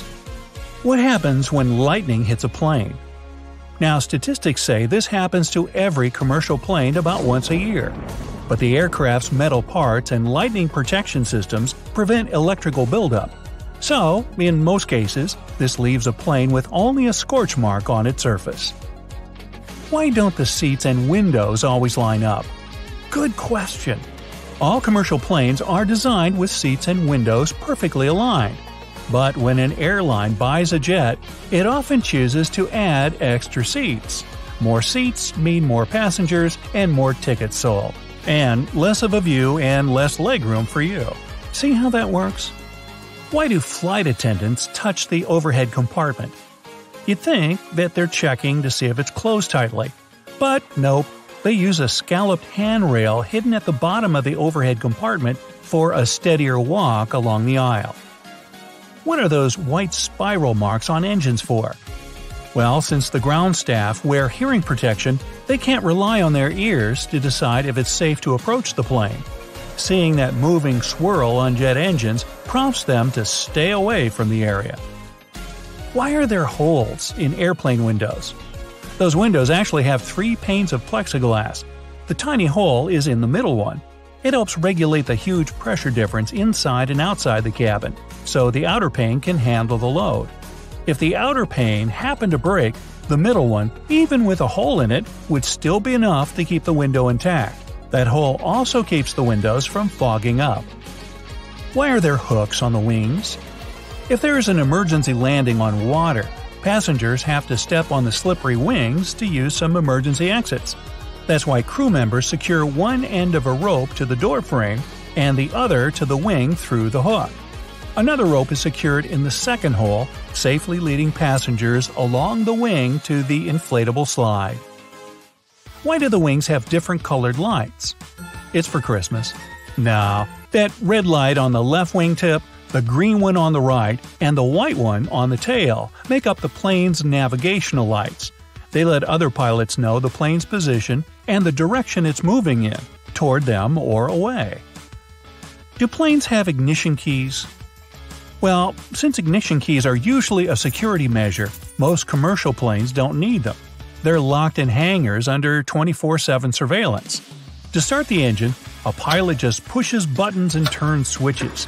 But smaller private planes, like a Cessna, have ignition keys to start the engine and even locks on the doors. Why are there triangles above the windows? These black and sometimes red stickers let the crew know which window is best to look out when they want to check the moving parts of the wing. If you get motion sickness during the flight, try to choose a seat between the triangles for a more comfortable trip. How can you get extra space on a plane? Well, if you're lucky enough to get an aisle seat, there's a magic button near the hinge under the armrest closest to the aisle. Press it, and the armrest will swing up to the back of your seat. Why are most planes white? Well, this color reflects the sun better than any other, so it helps keep a plane cool. It's also much easier to spot any cracks, dents, leaks, and other faults on the white surface. And paint makes a plane 1,200 pounds heavier, causing it to burn more fuel. Airlines save money by not painting them. Why don't airplanes have parachutes for passengers? Well, like paint, parachutes would also add extra weight, around 8,000 pounds. Plus, skydivers must go through at least 4 hours of training to learn how to handle a parachute. Lastly, jumping out of a plane at 35,000 feet in the air is simply not safe, because temperatures at that altitude are colder than the Arctic, minus 65 degrees. Why can't planes fly when it's hot? Well, the molecules in hot air are much more spread out. To lift a plane, you need dense air. That's why it gets harder for a plane to take off as the temperature increases. Besides, scorching weather can overheat the internal machinery or even melt some of its parts. So, if it gets 104 degrees Fahrenheit outside, your flight might be delayed. Why do planes have round windows? The very first commercial planes had square ones, but after some time, they started flying at a higher altitude that demanded the cabin be pressurized. Frequent pressurization and depressurization deformed and even broke windows with corners. They were replaced with round ones since they withstand the pressure much better. How do the oxygen masks work? Very well, actually. If the cabin is depressurized at cruising altitude, it loses oxygen. The masks provide that, but only for 15 minutes. It's okay though. That's long enough for the pilot to descend lower than 10,000 feet, where the air has more oxygen and people can breathe normally. What causes turbulence? Your trip gets bumpy because of three main reasons: storms, mountains, and jet streams. Just like an ocean, air creates waves when it meets a mountain, and sometimes it has nowhere to go but up in strong currents affecting a plane. Jet streams are bands of swift winds that appear when warm air masses collide with cold ones. Storm clouds push air away, creating unpredictable waves. Why do planes sometimes dump fuel? If there's an emergency landing, pilots must quickly get rid of excess weight, since they didn't burn it, and get to the destination runway as light as they should be. The lighter the plane, the softer it'll touch the ground, so no blown tires or fire. Why are the doors on the left side? Well, the captain usually sits on that side, so aligning the plane with the terminal jet bridge is easier. They fuel the aircraft and load baggage on the right side. If passengers are coming in on the left, it doesn't disturb those crews. Why do they dim the lights during takeoff and landing? It takes your eyes up to 30 minutes to fully adjust to a dark setting. Dimming the lights at night or dusk prepares them in case passengers need to make an emergency exit. They fade the lights during the day to save some engine power. Why are most plane seats blue? This color is psychologically associated with safety and reliability, so flight-weary passengers feel less anxious. Besides, stains and dirt are less visible on blue seats. Now we know. 300,000 people and over 80,000 horses. Yep, that's Iceland. The breed they have there is very specific, hardy, long-lived, and because of it, internationally popular. These horses can be found in North America and Europe too, but they can have certain features people from Iceland don't want their breed to have. Because of that, the Icelanders wanted to avoid mixing their horses with other breeds, so they passed a law over 1,000 years ago that said no horse imports. That's right, even if they give you some of their own horses, you can't take them back. No chewing gum in Singapore. Vandals used to stick their chewing gum on door sensors, or would find some other way to mess with public transportation, so the country had to spend around $150,000 annually to clean that. It was easier to ban it by law, so no gum can be bought, sold, or blown into bubbles over there. Not a good idea to import them either. Going to Greece? Good. Have a safe trip. And pick the right shoes. Ever since 2009, no high heels are allowed at the Acropolis. Not that Greeks have anything against stilettos, but they simply wanted to protect their ancient ruins from damage those pointy things can cause. That, and the fact that it's not really practical for such terrain anyway. In the Italian city of Milan, it's illegal to frown in public. Or at least it was a couple of centuries ago. Through difficult historical times, Milan had to create a way to stand out, which is why there was a law requiring people to smile and generally be in a good mood in public places. Germany has highways where you can drive over 100 miles per hour. But if you get crazy with speed and run out of gas while still on a highway, you'll pay a nice fine for that. Are you 1 to 2 miles away from the gas station and want to get there on foot? Better not. That's another fine. Germans make it your responsibility for filling your car, and walking along the highway is not that safe, as is leaving your car on the side of the road. A Winnie the Pooh t-shirt. Ah, that brings back some good old memories. Well, memories are sometimes better left at home. Since Winnie doesn't wear pants, Poland decided to ban this character, so you can't have it on your clothes, around schools or playgrounds, no matter what age you are. Just in case you ever wake up and decide it's time to do some hiking in Switzerland without your clothes on, don't. For some unknown reason, some travelers made this type of hiking a thing in Switzerland a couple of years ago. So Swiss officials kindly ask you to keep your clothes on. Greetings from New Zealand. If you want to spend your Sunday afternoon flying with a rooster in a hot air balloon, you might have to find another country to do it, because here, it's illegal. Sorry. Staying in their neighborhood, in 1966, there was a law that prevented you from flying a kite in Australia in a public space if that bothered other people. Luckily, 1966 was a long time ago, so no one will remember this if you decide to have some flying kite fun in a park. Hopefully. While you're there, you can't tie your goat to your vehicle. Also, no dressing as Batman and Robin. You don't want to prove to law enforcement you're not actual vigilantes, right? In some cities, taxi drivers must have a bale of hay in their trunks at all times. At least, they had to until 1980. This law came from the olden days, when horses were still all the rage. And you can't just fill a horse with fuel now, can you? Moving to the United States now. If you're in Washington, don't even think about going after Bigfoot. They passed a law in 1969 where Bigfoot was proclaimed to be an endangered species. So, they didn't say anything about the Yeti though. In Vermont, there used to be a rule prohibiting clotheslines, as some people voted against unsightliness of others' linen and underwear hanging in everyone's view. That's why they made a new regulation. You can't forbid people to put up clotheslines. One rule against another. Yep, that should work. Shh, can you hear that? Someone's talking behind this door. Oh, I wonder what they're saying. Stop right there! At least if you're in Oklahoma. The law says you can't secretly wander around and accidentally overhear someone's conversation and then repeat or publish it later. So if you have anything to share, go tell it to the people of Oklahoma. Your secret is safe there.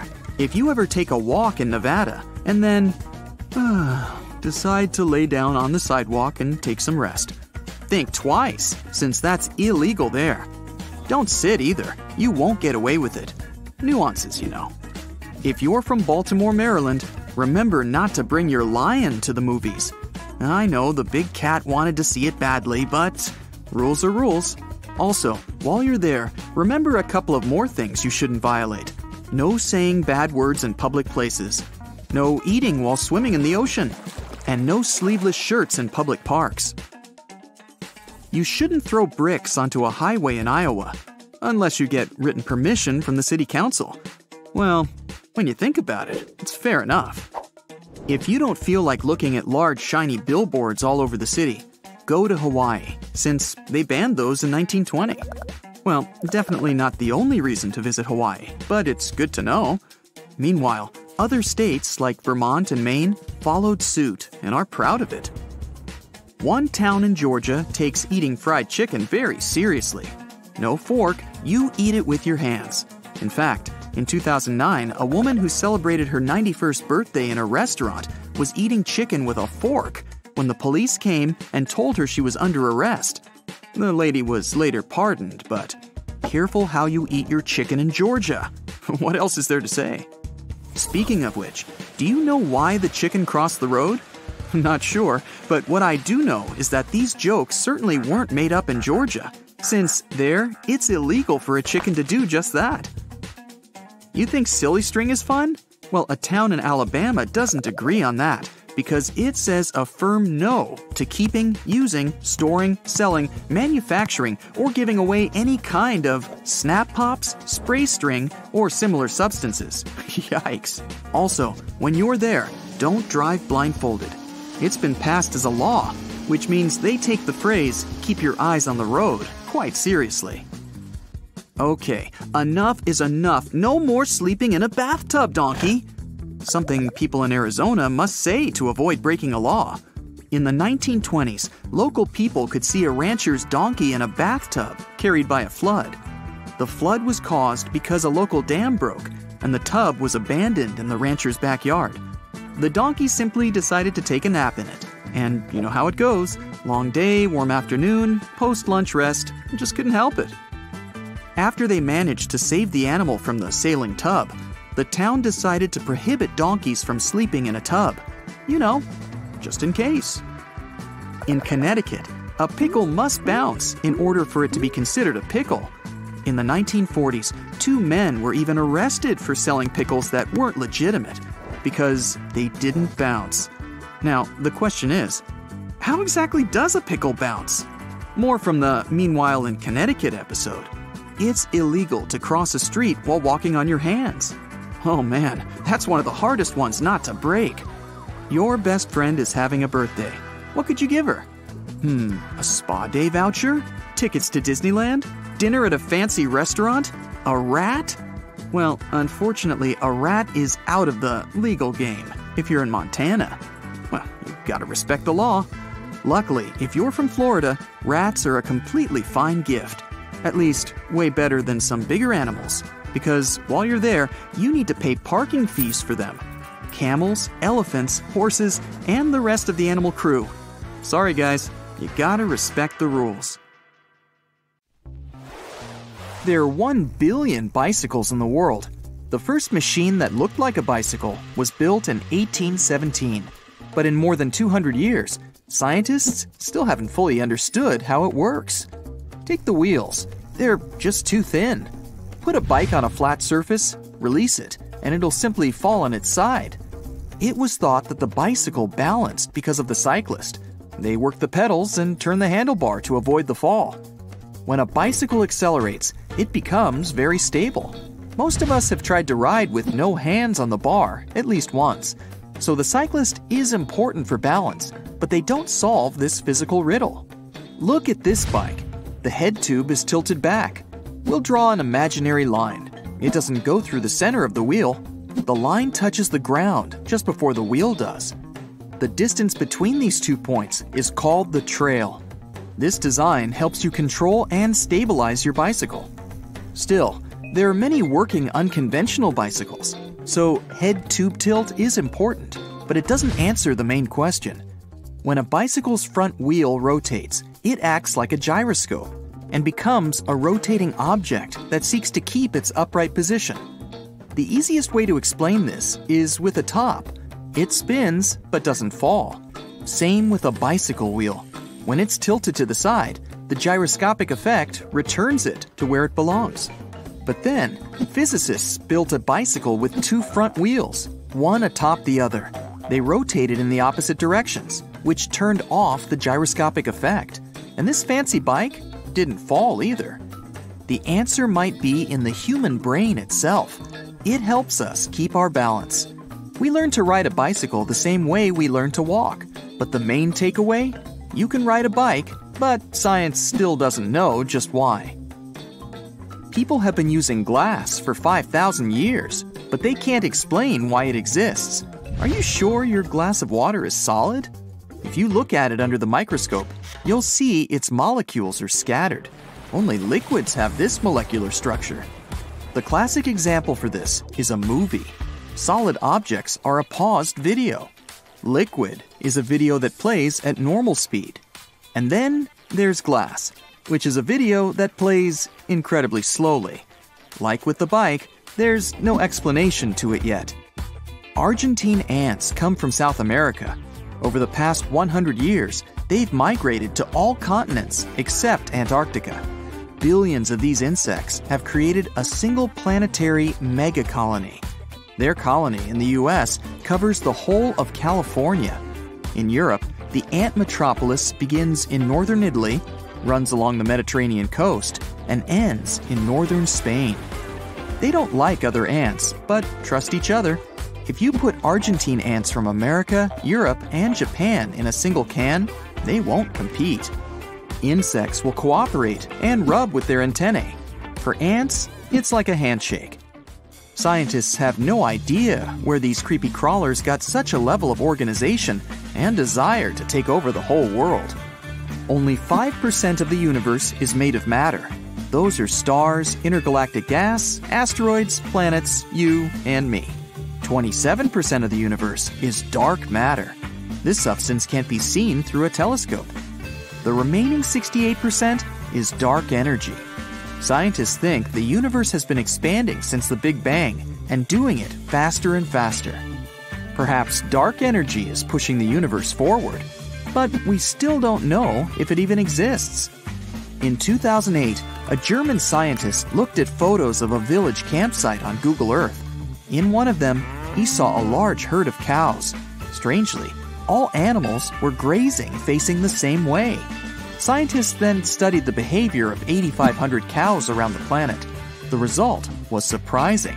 When these animals graze, rest, and drink water, they line up in a north to south direction. Seems that cows might have a built-in magnetic compass, but nobody knows why yet. When you listen to your favorite track, your brain releases the dopamine hormone, also known as the feel-good hormone. Scientists understand how it works, but they don't know why such an abstract thing as music attracts us and influences our behavior. From an evolutionary point of view, this makes no sense. Humanity is flying into space, walking on the moon, going to build a city on Mars, but we don't know what 80% of the world's ocean floor looks like. Scientists are hampered by zero visibility, cold, and huge water pressure. At the bottom of the Mariana Trench, the pressure is 1,100 times greater than at the surface. It's like having 6 passenger cars pressing on every inch of your body. Even the most modern spacesuit won't save you. In 2017, astronomers noticed a strange object. It was named Oumuamua. The interstellar vagabond flew through our solar system at roughly 5 times the speed of a regular asteroid.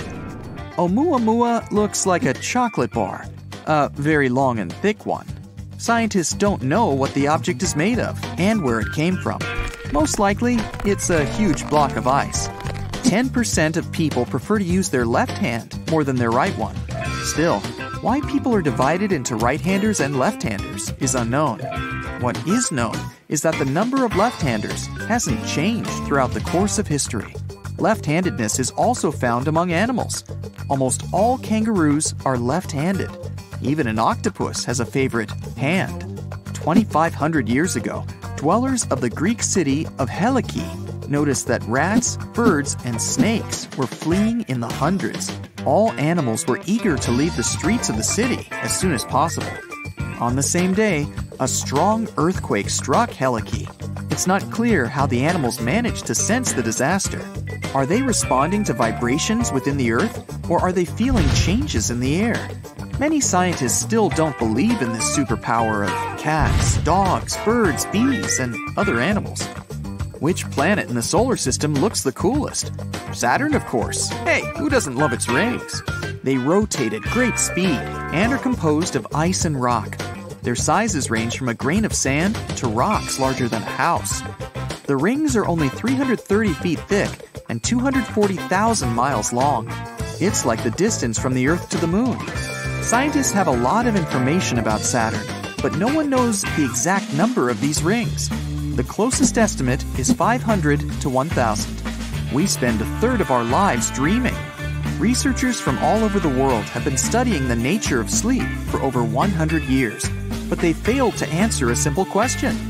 Why do we have to sleep? Some think our bodies generate proteins and build muscles in sleep. Perhaps during a night's rest, we remove toxins and harmful substances from our bodies. Others believe sleep restarts our brain, just like the reset button on a computer. Water is everywhere on our planet. Without rivers, oceans, or clouds, life on Earth wouldn't have developed. 60% of your very body is water, too. According to the U.S. Geological Survey, there are 326 million cubic miles of water on our planet. It covers 72% of the surface, but because of the salt, only 3% of it is drinkable. Scientists don't know how water appeared and why there's so much of it. Some of them think it came to Earth with meteorites. Others claim that volcanoes helped us. During their eruption, water vapor in the atmosphere condensed and hit the Earth in the form of rain. So you invite your friend over for a cup of tea. To speed things up, you decide to skip the 5-minute steeping time and squeeze the tea bag against the spoon. Your guest jumps off the couch and knocks the spoon off your hands. Turns out when you squeeze a tea bag or tea leaves, you release too many tannins into your drink. Tannins are a class of molecules that are found in many fruits and vegetables, like pomegranates, berries, nuts, legumes, cloves, or vanilla. When you do things the proper way and wait, most of the tannins stay with the plant material. When you squeeze, it causes the same results as oversteeping your tea. It becomes too bitter and can stain your teeth. Besides, draining a tea bag against the cup is a form of poor tea etiquette, just like slurping. Gee, now they tell me. The best you can do is wait for your tea to brew and then leave that bag on a saucer or throw it in the trash can. Don't peel bananas from the stem down. Do it like the monkeys and go from the bottom up. Squeeze the tip of the fruit with your thumb and index finger. It'll split the skin without mashing the banana, and you won't lose even a bit of that potassium-filled fruit. Don't brush your teeth with horizontal movements only. Hold your toothbrush at a 45-degree angle to the gums and go in short strokes back and forth. Tilt the brush vertically and go up and down to clean the inside surfaces of the front teeth. To avoid splashing things around, put a paper plate on your mixer's beaters. It'll be a great temporary cover. When you're cutting a loaf of crusty bread, turn it over and go from the bottom. It'll be easier to slice on the soft side and you won't squish the bread. The right way to hold a pizza isn't flatly, like you're used to, but in a U shape to prevent it from flopping over. Pinch the crust a bit when you pick it up, and all the toppings will stay inside. Don't pour your juice from the box with the opening on the top. Flip it over. When you do it from the top, you'll be able to control the flow and stop it neatly and quickly. You don't have to run around the vehicle looking for the gas tank every time you arrive at the gas station. There should be an arrow on the gas gauge to let you know which side to refuel your car. If you can't squeeze the juice out of a lemon, drop it in the microwave for about 10 seconds. Take it out, let it cool, slice it in half. Now you can get most of it even with your bare hands. The lemon becomes much softer this way. Instead of putting the hair clip wavy side down, flip it over. When you place it wavy side down, it gets a better grip on your hair. You don't have to take aluminum foil out of the package to get a piece of it. Most boxes have a perforated tab on either side. Punch it and take as much foil as you need with the roll inside the box. Don't pour your Chinese takeout out of the paper container. Unfold it carefully, and it will turn into a little plate you can eat out of. Instead of just scrubbing pots and pans, boil some water inside and add a small amount of vinegar. Remove it from the heat and drain the vinegar down the sink. The gunk will come off easily. Rub half a lemon around the bottom and sides of your cookware for extra shine. Sprinkle the board with lemon juice, and you won't have to cry when cutting onions. You can also try dropping them in the freezer for 15 minutes or slice them underwater. This way the sulfuric compounds that make you tear up won't reach your eyes. Never defrost meat at room temperature or under hot water. In these conditions, the bacteria that were in there before multiply. Yeah, they learned that in school. The safest way is to plan your cooking ahead and put the meat in its packaging in a pan in the fridge. If you can't wait that long, plug up the sink and put your frozen food in cold water from the tap. Heat is transferred faster through water than air. When trying to correct a silly mistake or hide something after you've changed your mind, don't just scribble lines over your handwriting. It'll still be perfectly readable. Write some random letters on top of what you're trying to hide. Now, no one will be able to read it. Don't spread your food over the plate evenly when microwaving it. The center takes longer to warm up, and the edges might get burnt. Leave an empty round space in the middle, and the entire meal will be perfectly warm at the same time. Instead of trying to pull the bit of the knot passing through the main knot, tap it with a spoon or a hammer, then twist the loose end. When you loosen it, push it through the knot. It should untie easily. To peel garlic quickly, hit the whole head with your palm against the top of the bulb. When you separate the cloves, put them in a bowl and cover it with a lid or another bowl. Shake it well for 15 seconds. The cloves will slam against the sides of the container and each other and get separated from their skins. Stop dipping your hand into a bag of popcorn, especially if you're sharing it with others. Rip the bag on the side and voila! You can pick it gracefully. If you have standard in-ear headphones, don't wear them straight down with a cable hanging on the front. Instead, loop them over the ear and they won't fall out so easily. Don't try to clean a blender by scrubbing it. Fill it with water and add some dishwashing liquid, then blend it. Holding the steering wheel at 12 o'clock or 10 and 2, like you've probably been taught, won't give you the best control over your car. The right way to do it is to position your hands at 9 and 3. This way, the airbags will be able to fully inflate in case of an accident. Stop using cotton swabs to clean your ears. They can damage your hearing. In fact, you need some wax in there to waterproof the ear canal. You can clean around the outside of the ear with cotton swabs, but that's it. Don't buy unripe avocados and put them in the fridge waiting for them to get ready. Fresh-picked avocados need room temperature to ripen within 3 to 6 days. Instead of putting chocolate in the fridge, store it in a cool, dry place. The temperature and humidity of the fridge make chocolate flavors dull. Plus, it can absorb odors from the fridge or get a white coating. If you keep it in the pantry, it'll stay stable for months, if it lasts that long. Certainly not around me. If you've broken enough nails adding new keys to the keyring, try doing it another way. Staple removers have teeth that are thin enough to slide between the rings.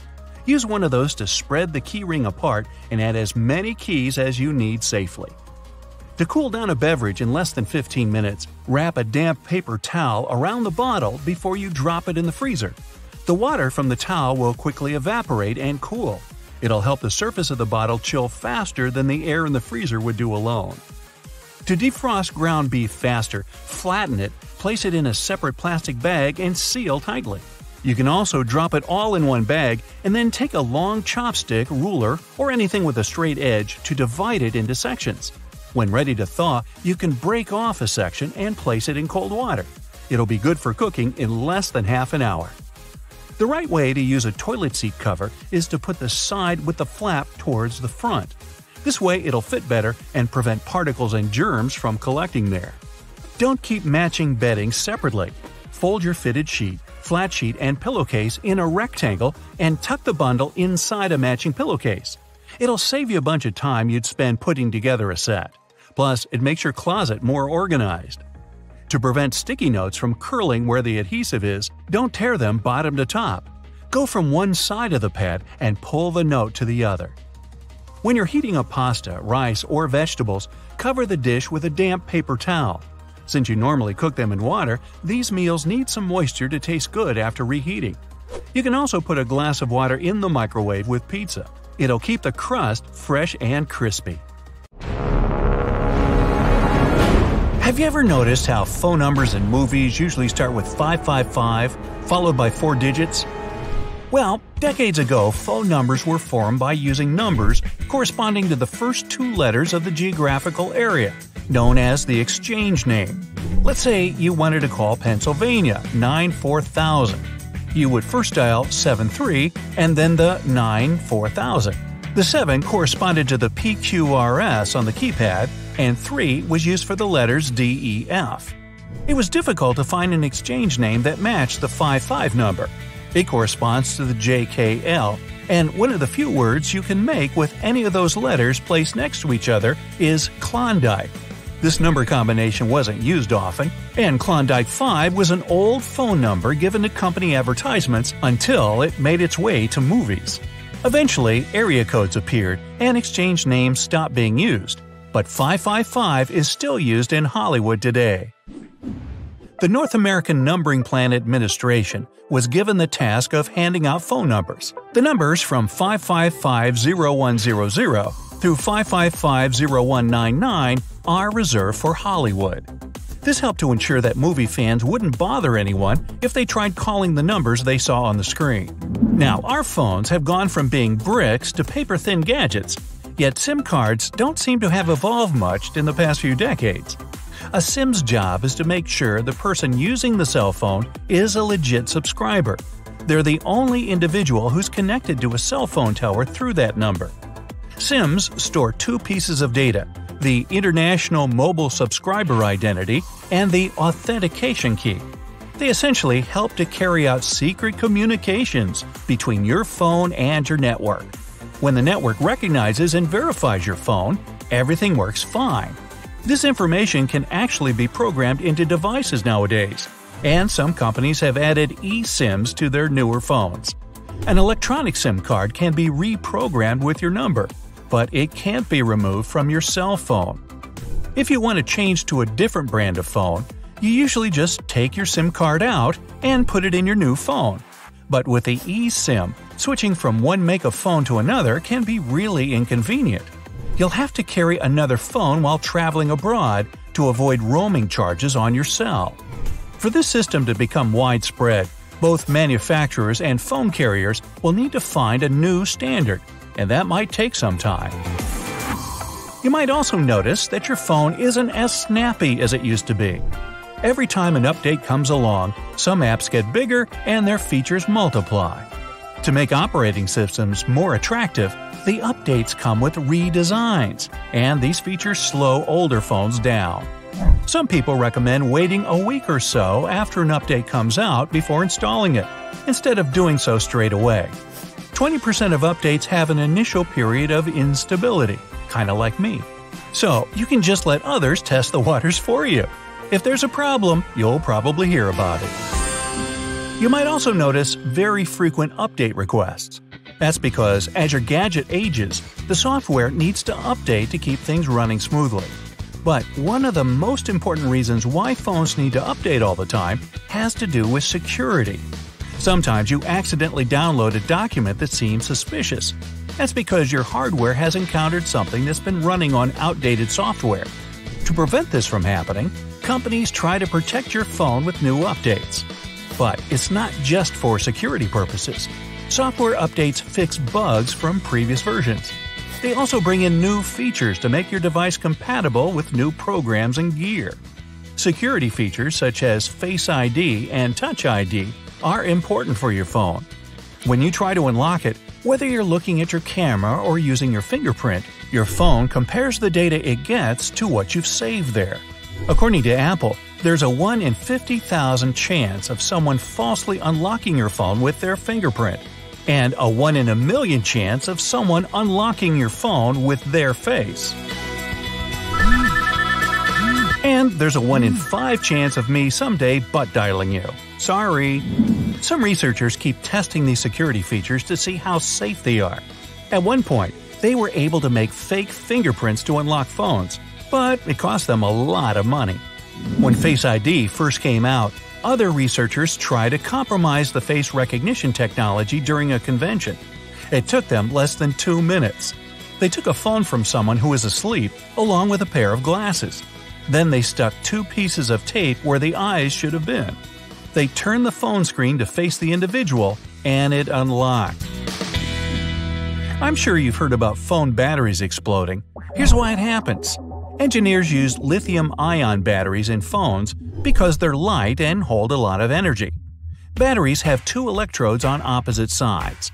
One electrode is called the cathode, and it holds the positively charged ions. The electrode that holds the negatively charged ions is the anode. When your phone is charging, the lithium ions move from the cathode to the anode. But when you're using your phone, they travel in the opposite direction. When the ions are moving, the anode and the cathode should never touch. So there's a plastic sheet that prevents the 2 electrodes from coming into contact. When the plastic separator fails, the anode and the cathode can touch, and that's when the battery overheats, catches fire, or boom. This can happen when a battery is not very well designed. Leaving your phone close to a heat source can also cause the battery to blow up. Even dropping your phone can cause damage to the separator and allow those 2 electrodes to touch. But phone batteries don't explode very often. Removable batteries were popular in the 1990s and 2000s, but they seem to have vanished now. In old phones, those chunky little fellas are often rectangular or square-shaped to make it easier to connect and remove them. Nowadays, there are some more unusual shapes for them out there, such as the L-shaped battery. Non-removable batteries give phones an elegant appearance. Companies have replaced the cheap plastic backs with metal and glass. Sealed batteries also have made phones slimmer and sturdier. This is also how water-resistant phones became possible. A device with fewer openings prevents water and other particles from getting inside.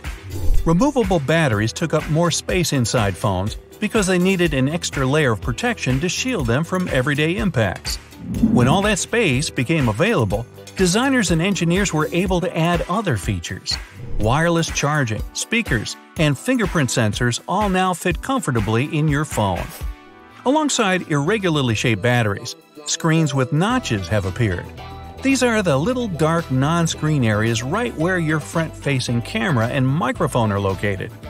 Designers wanted to increase the surface area on device displays without getting rid of any features. So, alongside the notch, they placed icons showing battery info, phone signal strength, the time, and other things on the side of the screen. This allowed companies to create taller screens and get rid of borders. This trick is great for marketing too, since it's easier to sell a phone with more screen space. Hey, call me maybe. Picture this. It's a cloudy, misty morning in the middle of winter. Tom wakes up, a bit nervous for the day ahead. He's leaving on a long journey through uncharted waters. His captain says they will try to leave England and make it all the way to the Americas. He's ready and packed to leave his house when his wife reminds him to take the biscuits he had spent the night preparing. Let's zoom in on these biscuits right here. They look a bit strange, don't they? These are called ship's biscuits, and they were literally the biscuits that sailors ate during long voyages at sea. A ship's biscuit could go years without going bad. I know that sounds impossible, but the secret is in the ingredients and baking methods.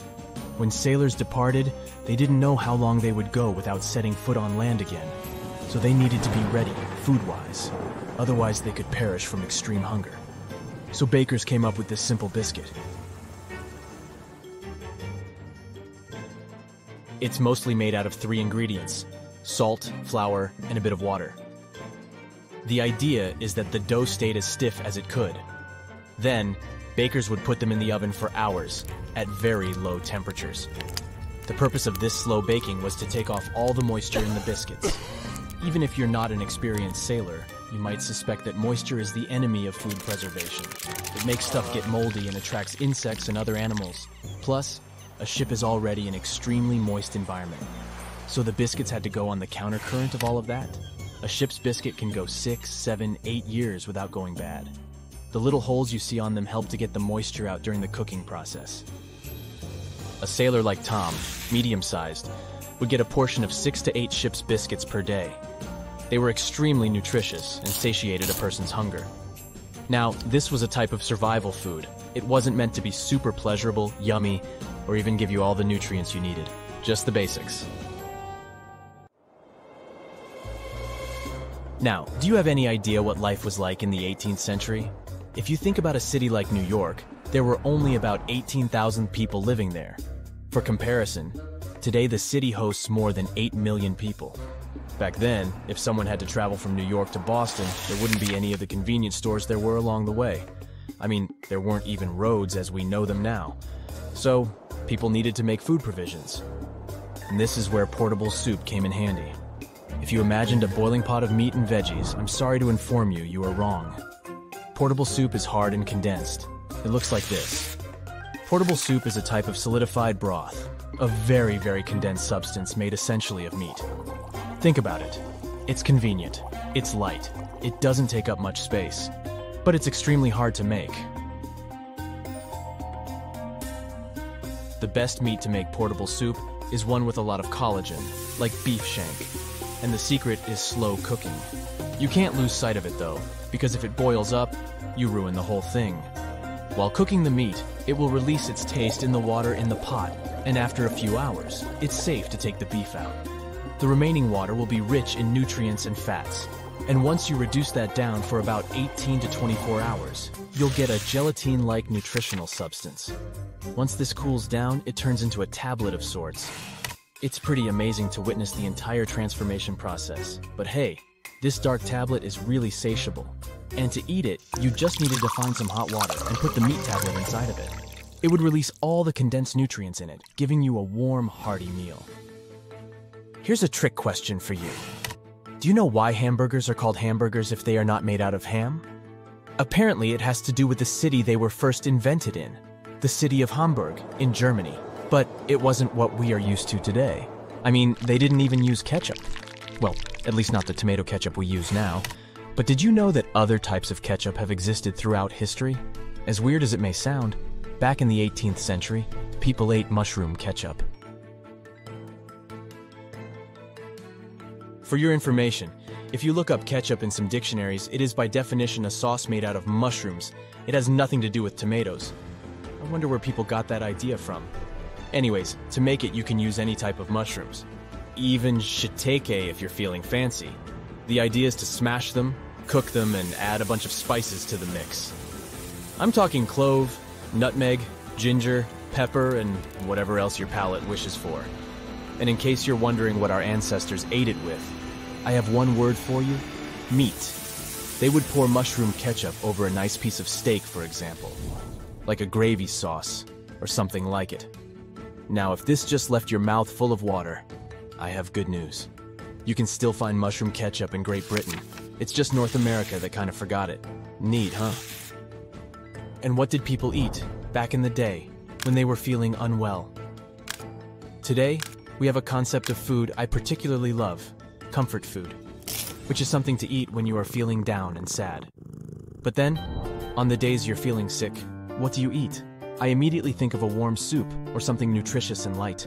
Our forefathers drank something called posset. Now, posset could be described as an eggnog with some sweets added into it. Its recipe can be traced down to as early as the 15th century. The drink was considered such a reliable remedy that Shakespeare even used it as a poison in Macbeth. Here's another quick pop quiz for you. Why do we say the proof is in the pudding? This famous expression simply means that you'll only know the true value of something once you experience it for yourself. The expression started to be used back in the 1600s, but there's an important thing to note here. In Britain, pudding is not the sweet dessert known by many in America. Rather, it's a savory dish, much like a pie. I guess it's safe to say that the British are good at turning almost anything into pie. From apple pie to pumpkin pie, chicken pot pie, and so on. Now, in the 18th century, they had something called beefsteak pie. This was an incredibly popular dish back then, but somewhere along the way we lost the habit of making it. Sure, you can find steak and kidney pudding today, but it's got all sorts of stuff in it, such as potatoes, carrots, and thick gravy. Up until the 19th century, people ate the stripped-down version of this dish, which was basically made out of richly flavored meat. They say breakfast is the most important meal of the day. If you're in the US, you might eat some avocado on toast or a rich bowl of cereal. If you're in Vietnam, you might enjoy a warm bowl of broth soup or rice.